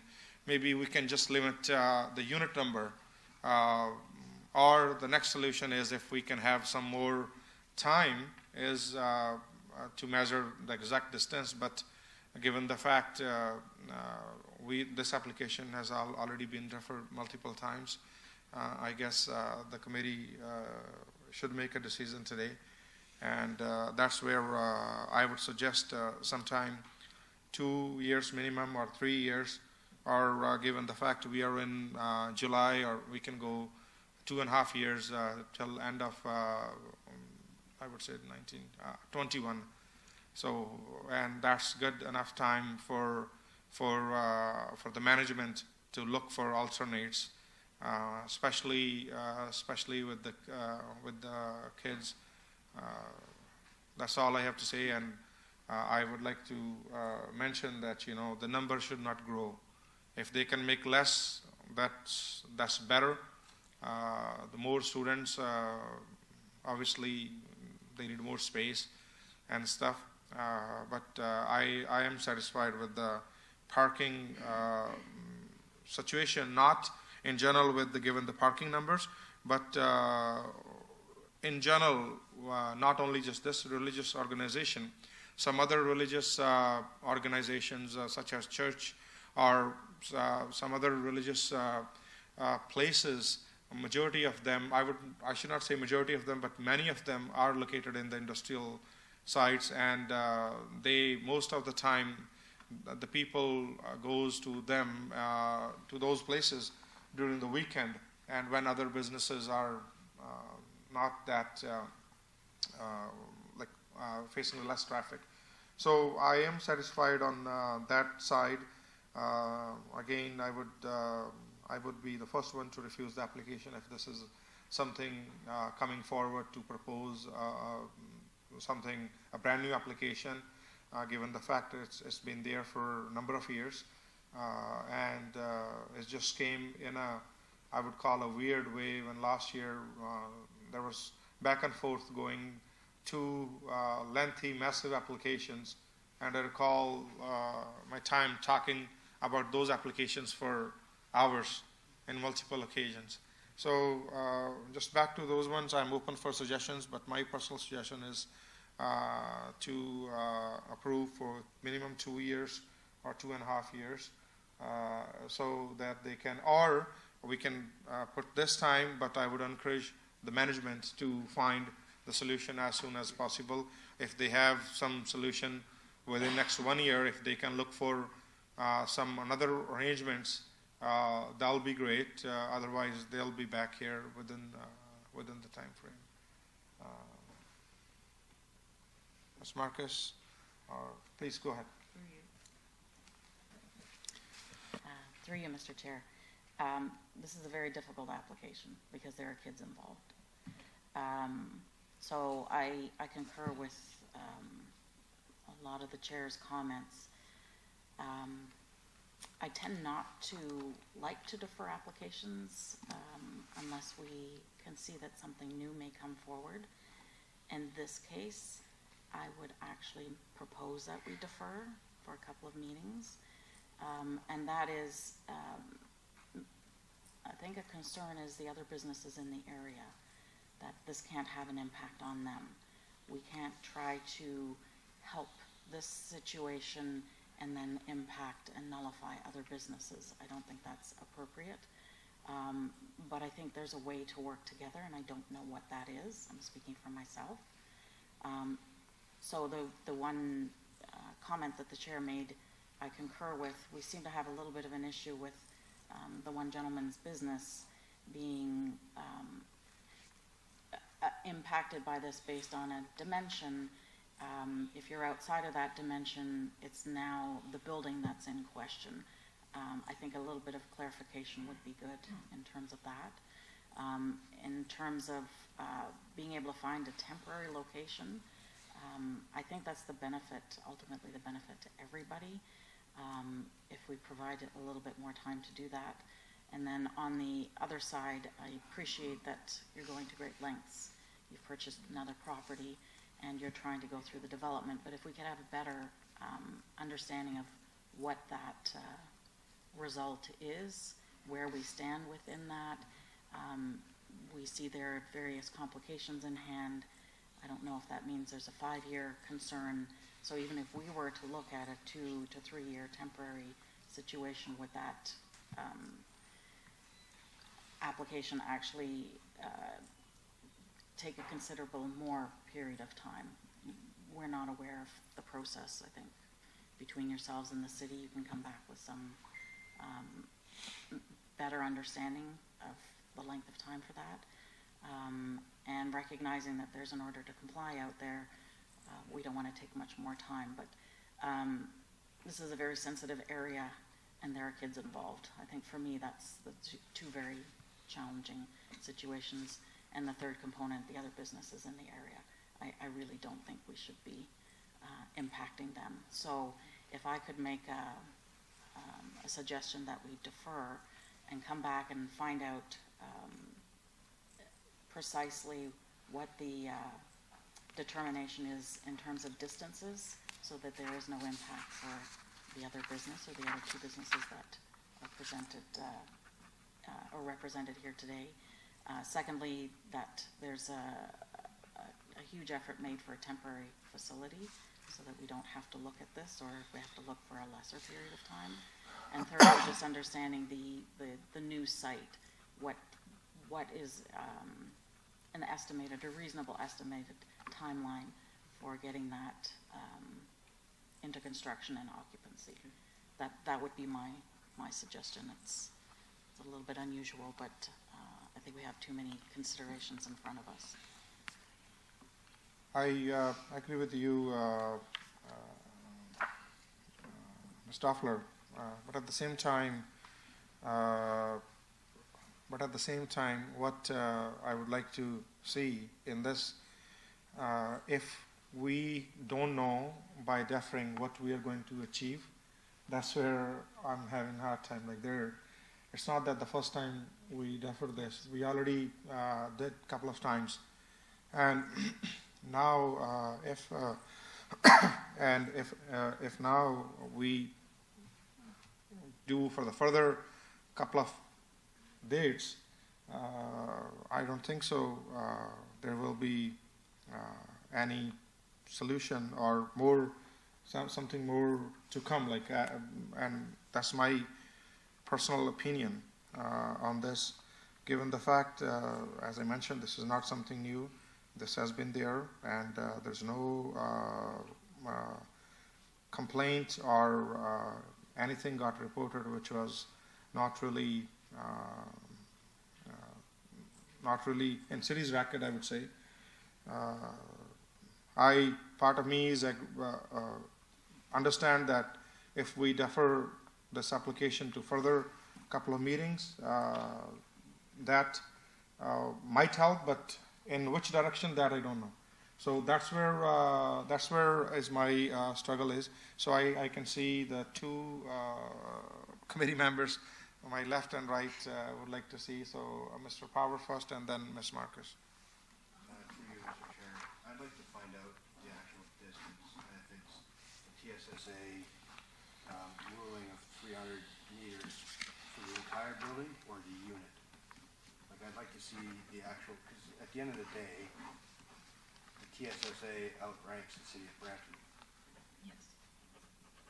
And, you know, you can't afford to take away somebody's business. I struggle. I see the kid side of things, but you can't cost somebody their business. I understand, and thank you for your comment. Can I have Ms. Marcus, please? Through you, Mr. Chair. My struggle is exactly the same as my colleagues. I struggle with the fact that there's 250 kids that go to school and they're at jeopardy of losing their spaces. But I'm also struggling with the fact that there's a gentleman here that makes a living out of this. And I would not want to make a decision that impacts on this gentleman's living in any way, shape, or form.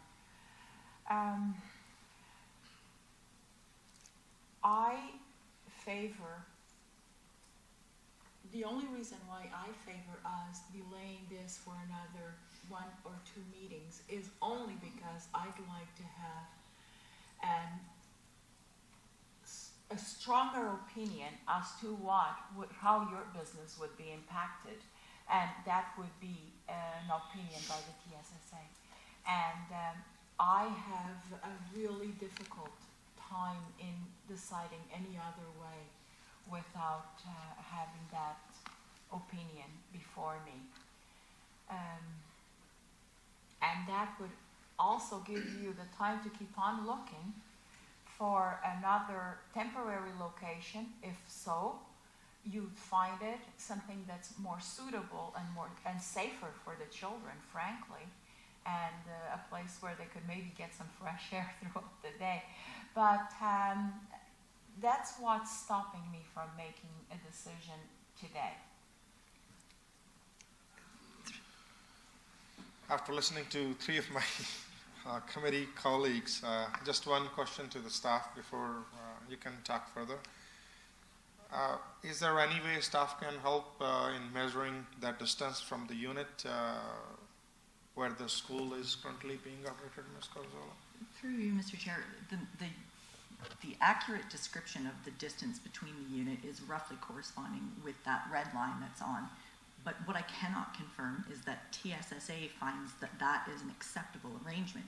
The letter that was read to you from the TSSA by the affected landowner suggests that if it's any portion of the building that houses the school, and certainly there are a vast portion of this building is within that 90 meters, which is 300 feet. So whether or not you want to have this owner obtain confirmation, written confirmation from TSSA to verify that the unit is sufficiently distanced, or whether or not the building in itself has to be at least 90 meters and 91 meters away, is certainly something you can either defer and wait for or impose as a condition. I cannot speak for TSSA as to what would be a suitable arrangement from their perspective. Ms. Marcus, please. Through you, Mr. Chair. My confusion is, are we referring to the building as a building envelope in total, or are we referring to the building as a unit? And I would like to have clearer opinion on that specifically, because I think that alone would also inform us to a different way of how we would proceed.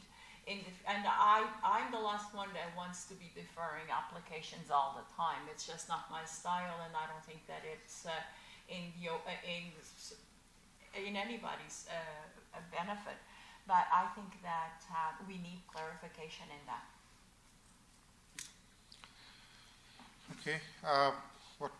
I could see the gentleman is up there, and you're more than welcome to come again and talk. But my simple comment is, what I would look personally, the unit. I would not look the entire building, because there are other businesses being operated from there.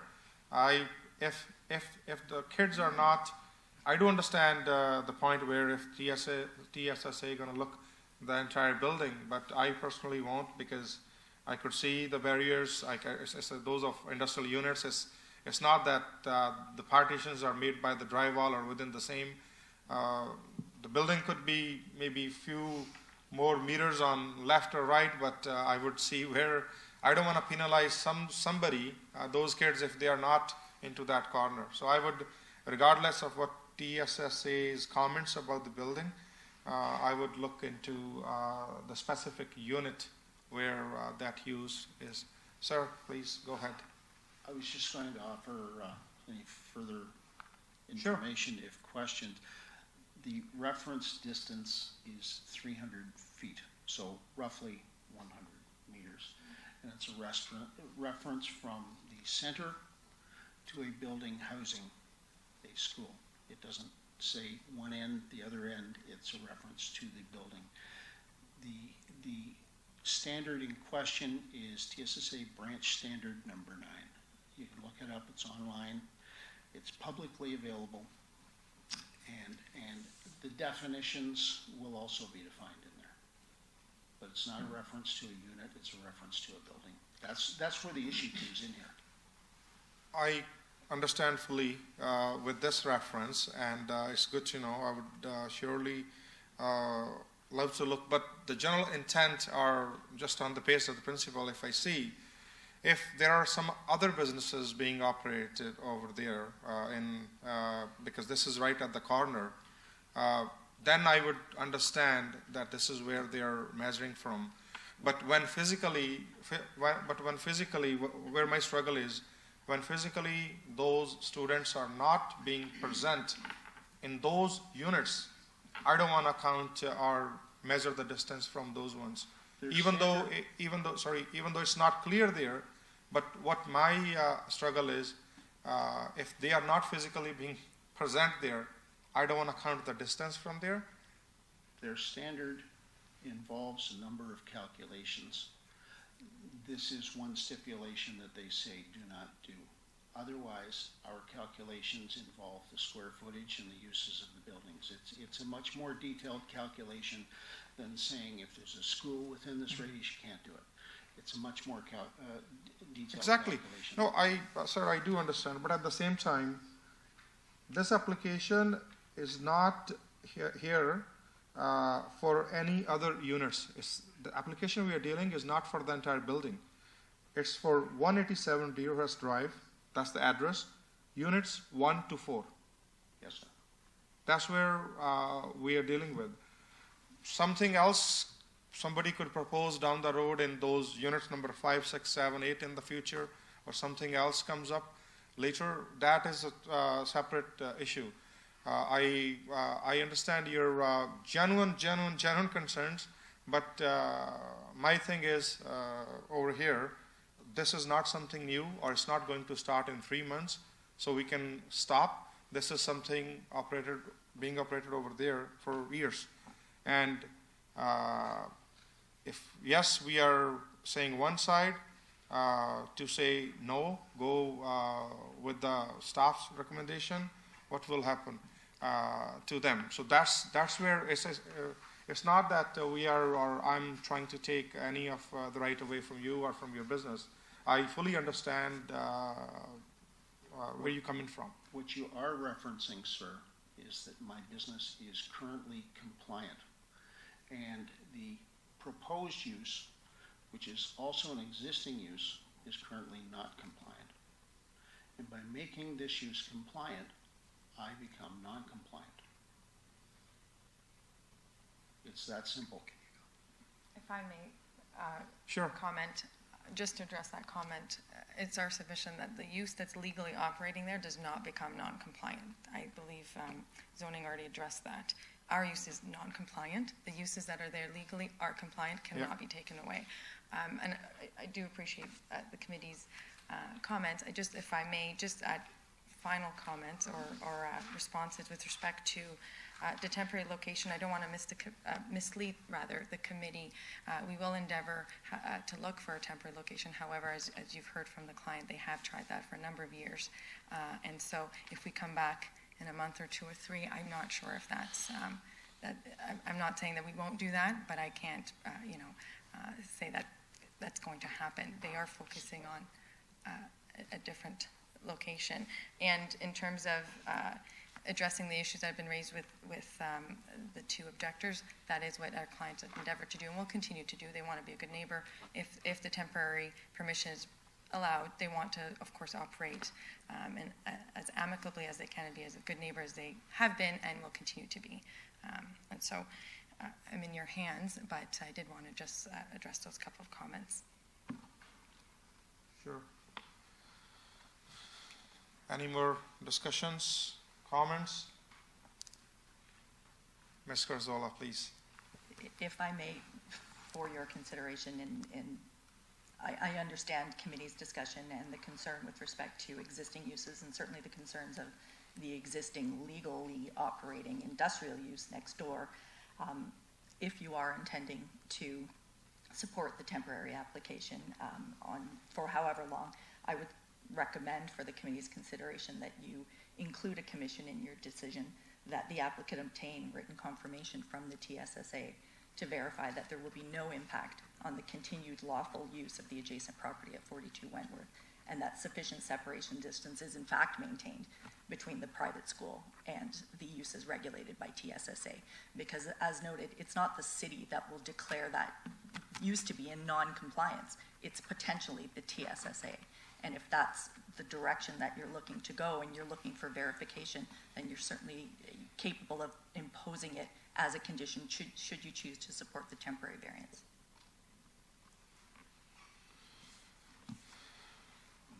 Instead of, the gentleman is clear about TSSA condition, but I understand your comment, and thank you, Ms. Corzola, for that. What I would like to what I would like to do is to give them whatever the minimum time the committee feels is appropriate for them to go ahead. That's my personal wish. If committee feels some other alternate options by deferring something better can be something better to achieve, then you're more than welcome to propose any suggestion. Through your chair, back to Ms. Corzola's suggestion, which I think is a great one. But what if there is an impact? What if TSSA in fact still has a problem? We've now rendered a decision.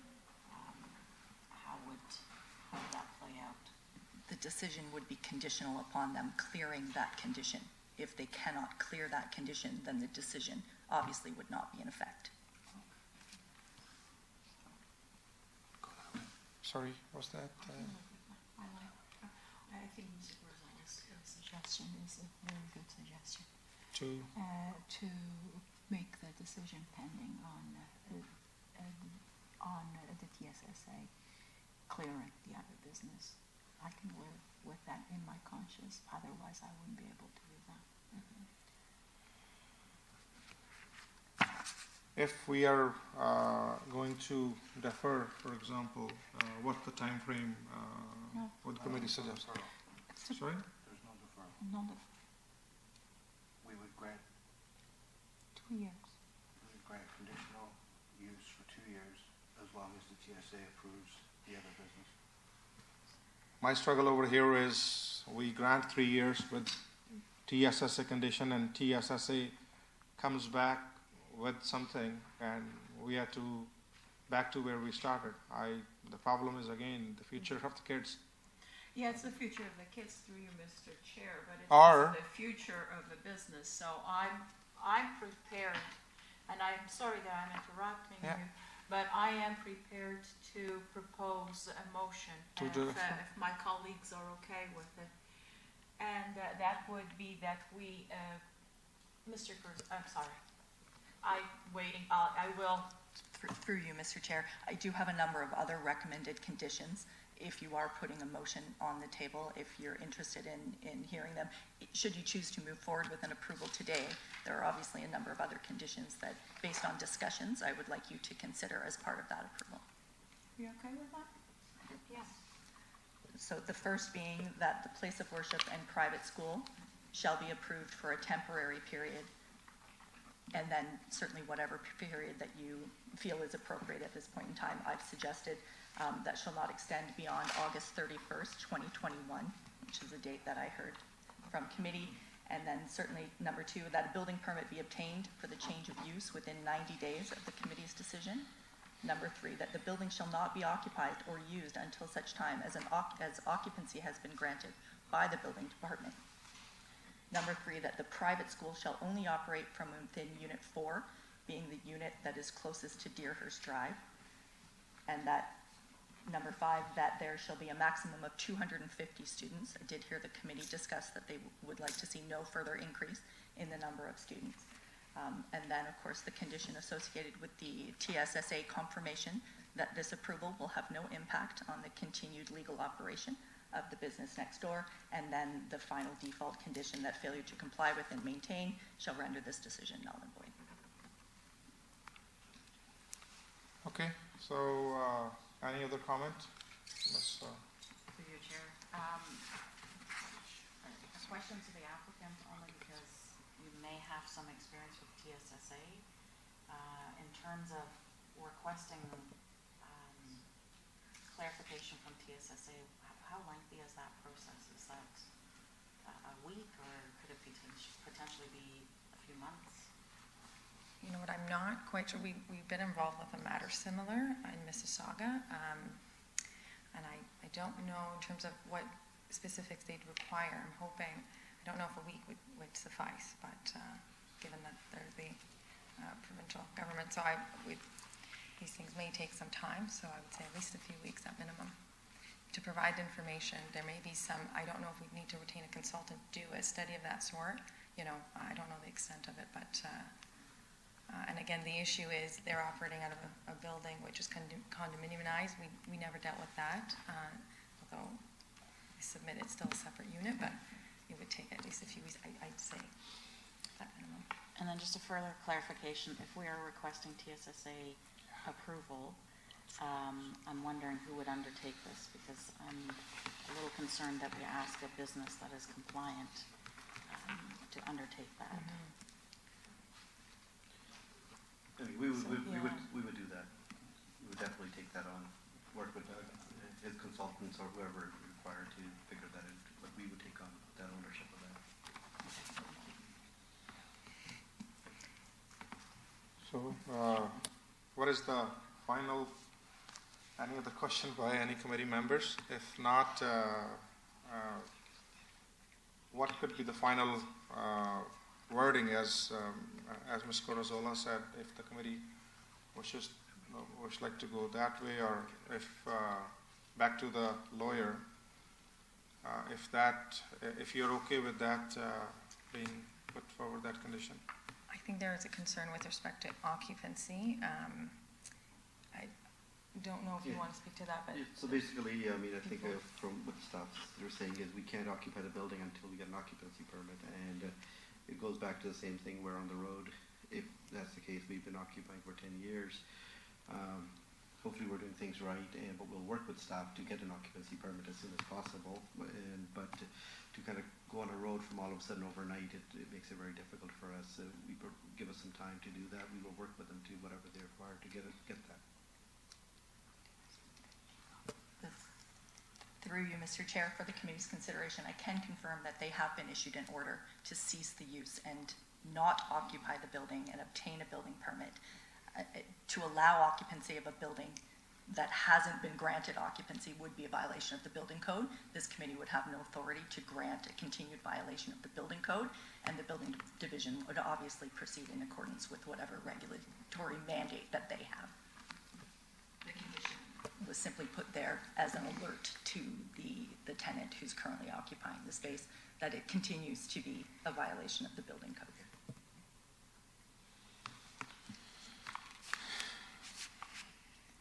Any other comment, question, concern?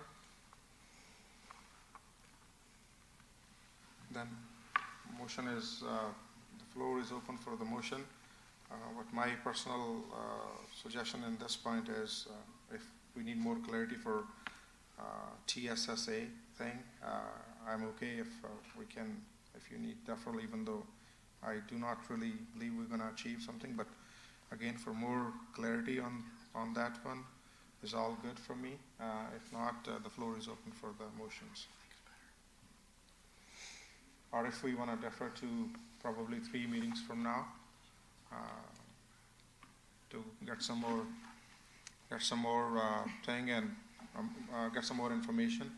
And by the time we come, probably 3 meetings from now, I'm sure we don't need to have this much discussion as it's already been discussed, and we can probably go more. Well, through you, Mr. Chair. I don't think that if we defer this for another 3 meetings that the issues are going to change.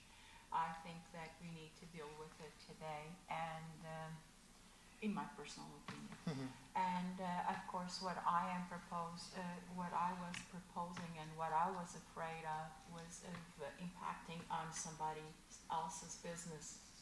So I am prepared to put a motion forward if my colleagues and if you, through you, Mr. Chair, if we are all in agreement, that we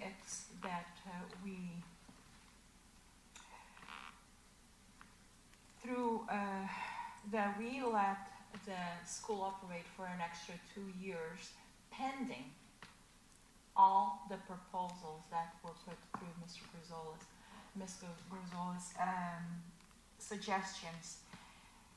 And if, in my view, if TSSA says that it's a no, then, it's a no. But of course, not that all the other suggestions and all the other askings aren't important. They're all very important. But in my conscience and in my view, it's very important that this is looked at on not having any impact on any other businesses in the neighborhood.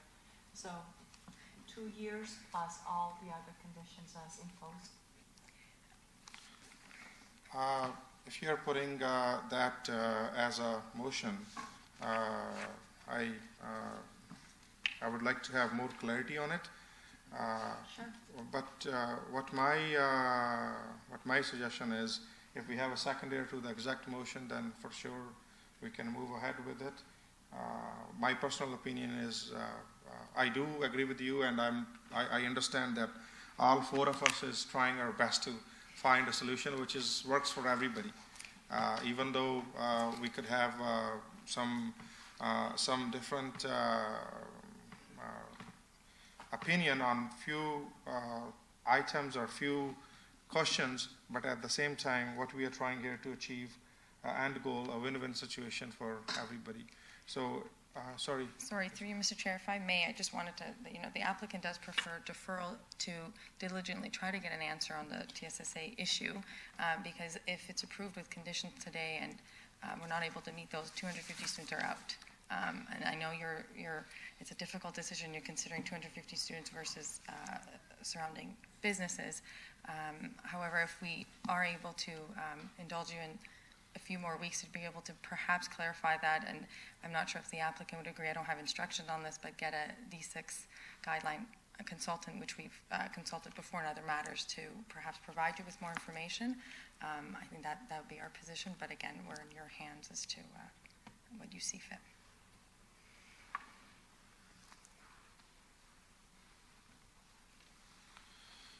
Okay, Ms. Marcus suggested something. Do we have, not exactly the motion, but if someone is having the similar thoughts, or the thoughts are what my position is, if we defer to 2 to 3 meetings.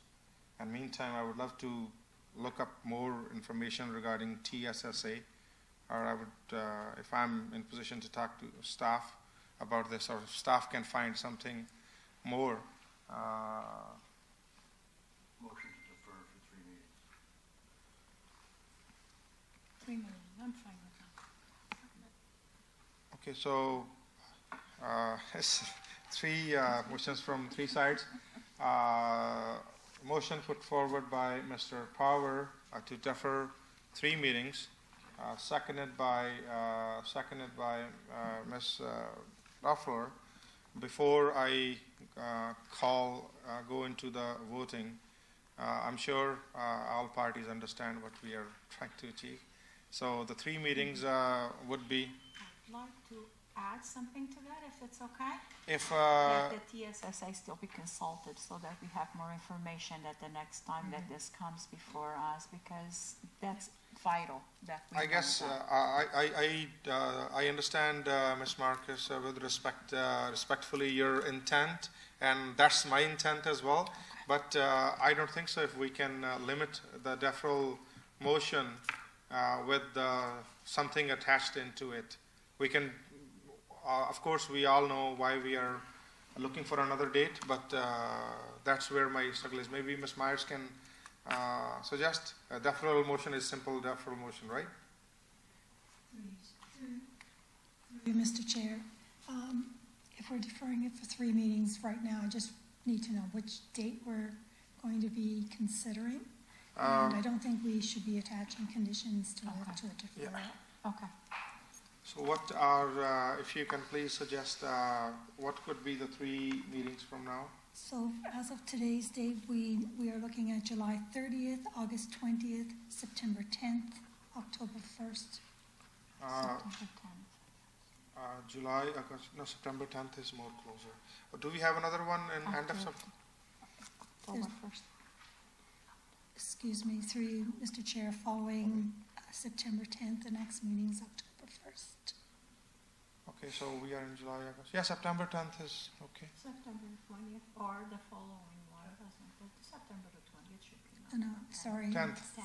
September 10th is the. Okay, so Mr. Power, September 10th, seconded by Ms. Stafford, September 10th. All in favor? Thank you very much. Thank you. And I specifically want to thank to both the neighbors for coming forward and bringing their valuable concerns. Have a good day. Recalling application A19-108, 9030 McVean Drive.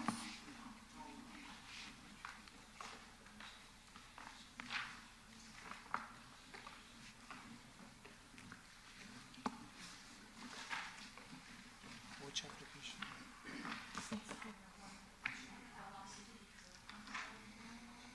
Through the chair, we're recalling application A19-108. Property is located at 9030 McVean Drive.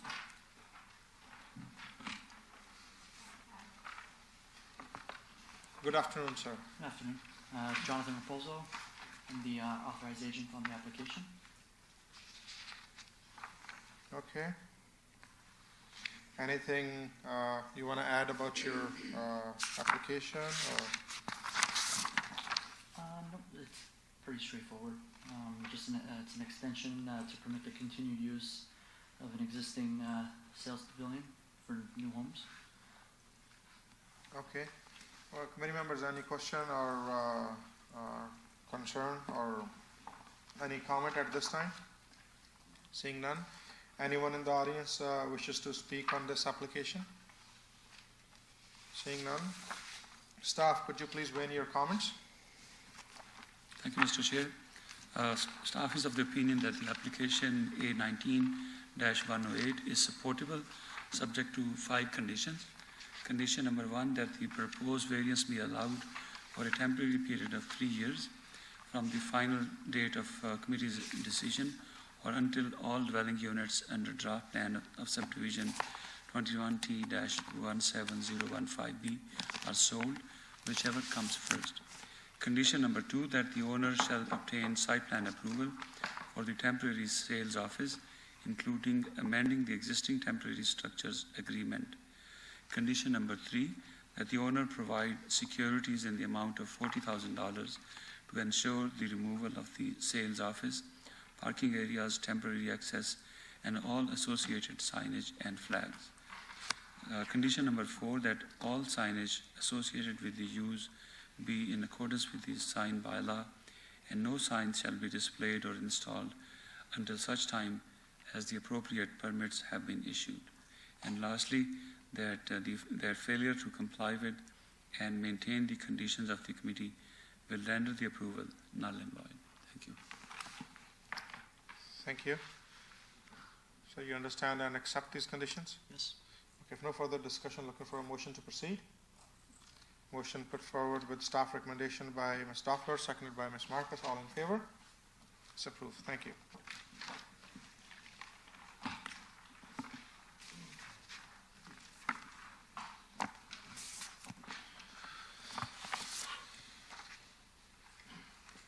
Recalling application A19-119, 752054 Ontario Limited, and the property is located at number 10 Cadetta Road. Good day, I'm Ron Michelangelo, I'm 752, and I'm the property owner and the applicant. That's yours. Okay, sir. Would you like to add something else beside the application put forward? No. Basically, my desire is to conduct an auto repair facility in my building. Okay, sure. Any comment, concern, question by the committee members? Seeing none. Anyone in the audience wishes to speak on this application? Seeing none. Staff, could you please weigh in your comments? Staff have reviewed this application and are in support of it, subject to the following conditions being imposed. Number 1, that there be no expansion to the building. Number 2, that a limited site plan application be submitted and approved and implemented within 120 days of the committee's final decision or within an extended period of time as approved by the Director of Development Services upon receiving a request from the applicant. The extent of the site plan review shall be generally limited to matters related to access, vehicular circulation, parking areas, and demarcation of the motor vehicle repair use. Number 3, that the extent of the variance be limited to what is identified on the public notice. And finally, number 4, that failure to comply with and maintain these conditions shall render the variance null and void. Okay. Sir, you understand and accept these conditions by staff? I understand. Just on the number 2, notwithstanding the 120-day period that I would create a submission for it also says at the discretion of Director of Development Services. So if you need extra time, it's Director of Development Services. Maybe I would need a little extra time, but notwithstanding that timeline, is my green light to reach out to the other agencies that are relevant to startup of a new business? For example, the agency OMVIC and MTO and the city licensing for garage. I understand what put those steps in motion in the meantime. So I guess, Ms. Corzola, the gentleman has the conditional approval by the city, that, I'm not sure if you can answer, but I if can. that, sorry? Through you, Mr. Sure. Chair, I can certainly answer that question. The decision would be conditional upon approval of, or clearance of condition 2. So in fact, it does not come into force and effect until all of these conditions have been cleared. So zoning services staff would not be in a position to stamp a license for the use of this property as motor vehicle repair until the site plan has been approved, if this is in fact a condition of the approval of this decision to allow this use in an existing building. If you choose to maintain this condition as recommended by planning staff, we will not be able to clear the application for either compliance with the zoning bylaw for OMVIC purposes or licensing purposes. Comment? Okay, I guess my committee members are tired like me after discussing the previous application. But anyway, so your concern is till you get, like whether you can start the process? I don't know how long the other side of that procedure takes place. I can be quick and put together a proposal and put it in their hands. How long does their side take to approve? I guess whatever the time in general takes, once you, if you are submitting everything it required, maybe. I understand I need to hire a professional to create this. Exactly. Maybe. Site plan. I don't think so. Anyone can answer any specific property or any specific time, but in general, maybe normally how long it takes. Through the chair, it's identified as a limited site plan application, which can be completed online, and is typically about 2 to 3 weeks in terms of turnaround approval process. So depending as to how long it takes the applicant to send in a complete application and for us to review it, but we've made it such that it is a limited site application, and we've also limited the extent of our review. So in our opinion, this was limited, and we feel that it's appropriate in terms of the application before us. Okay, so I'm prepared to do that diligence on my part. So you're okay and understand and accept these conditions? Yeah. Again, if you need Let's more do it. time, it's the clause says itself that you can have more time. But I guess I don't think so. It's going to take more time on your end. No, I'm going to be fast. Okay, that's good. That's good. So if no further business, committee members would like to move ahead. Motion to approve with staff's recommendation by Mr. Power, seconded by Ms. Toffler. All in favor? Thank you. Good day. I don't think so. Any other application we have, thankfully. If not, motion to adjourn by Ms. Marcus, seconded by Mr. Power. All in favor? This meeting has been adjourned.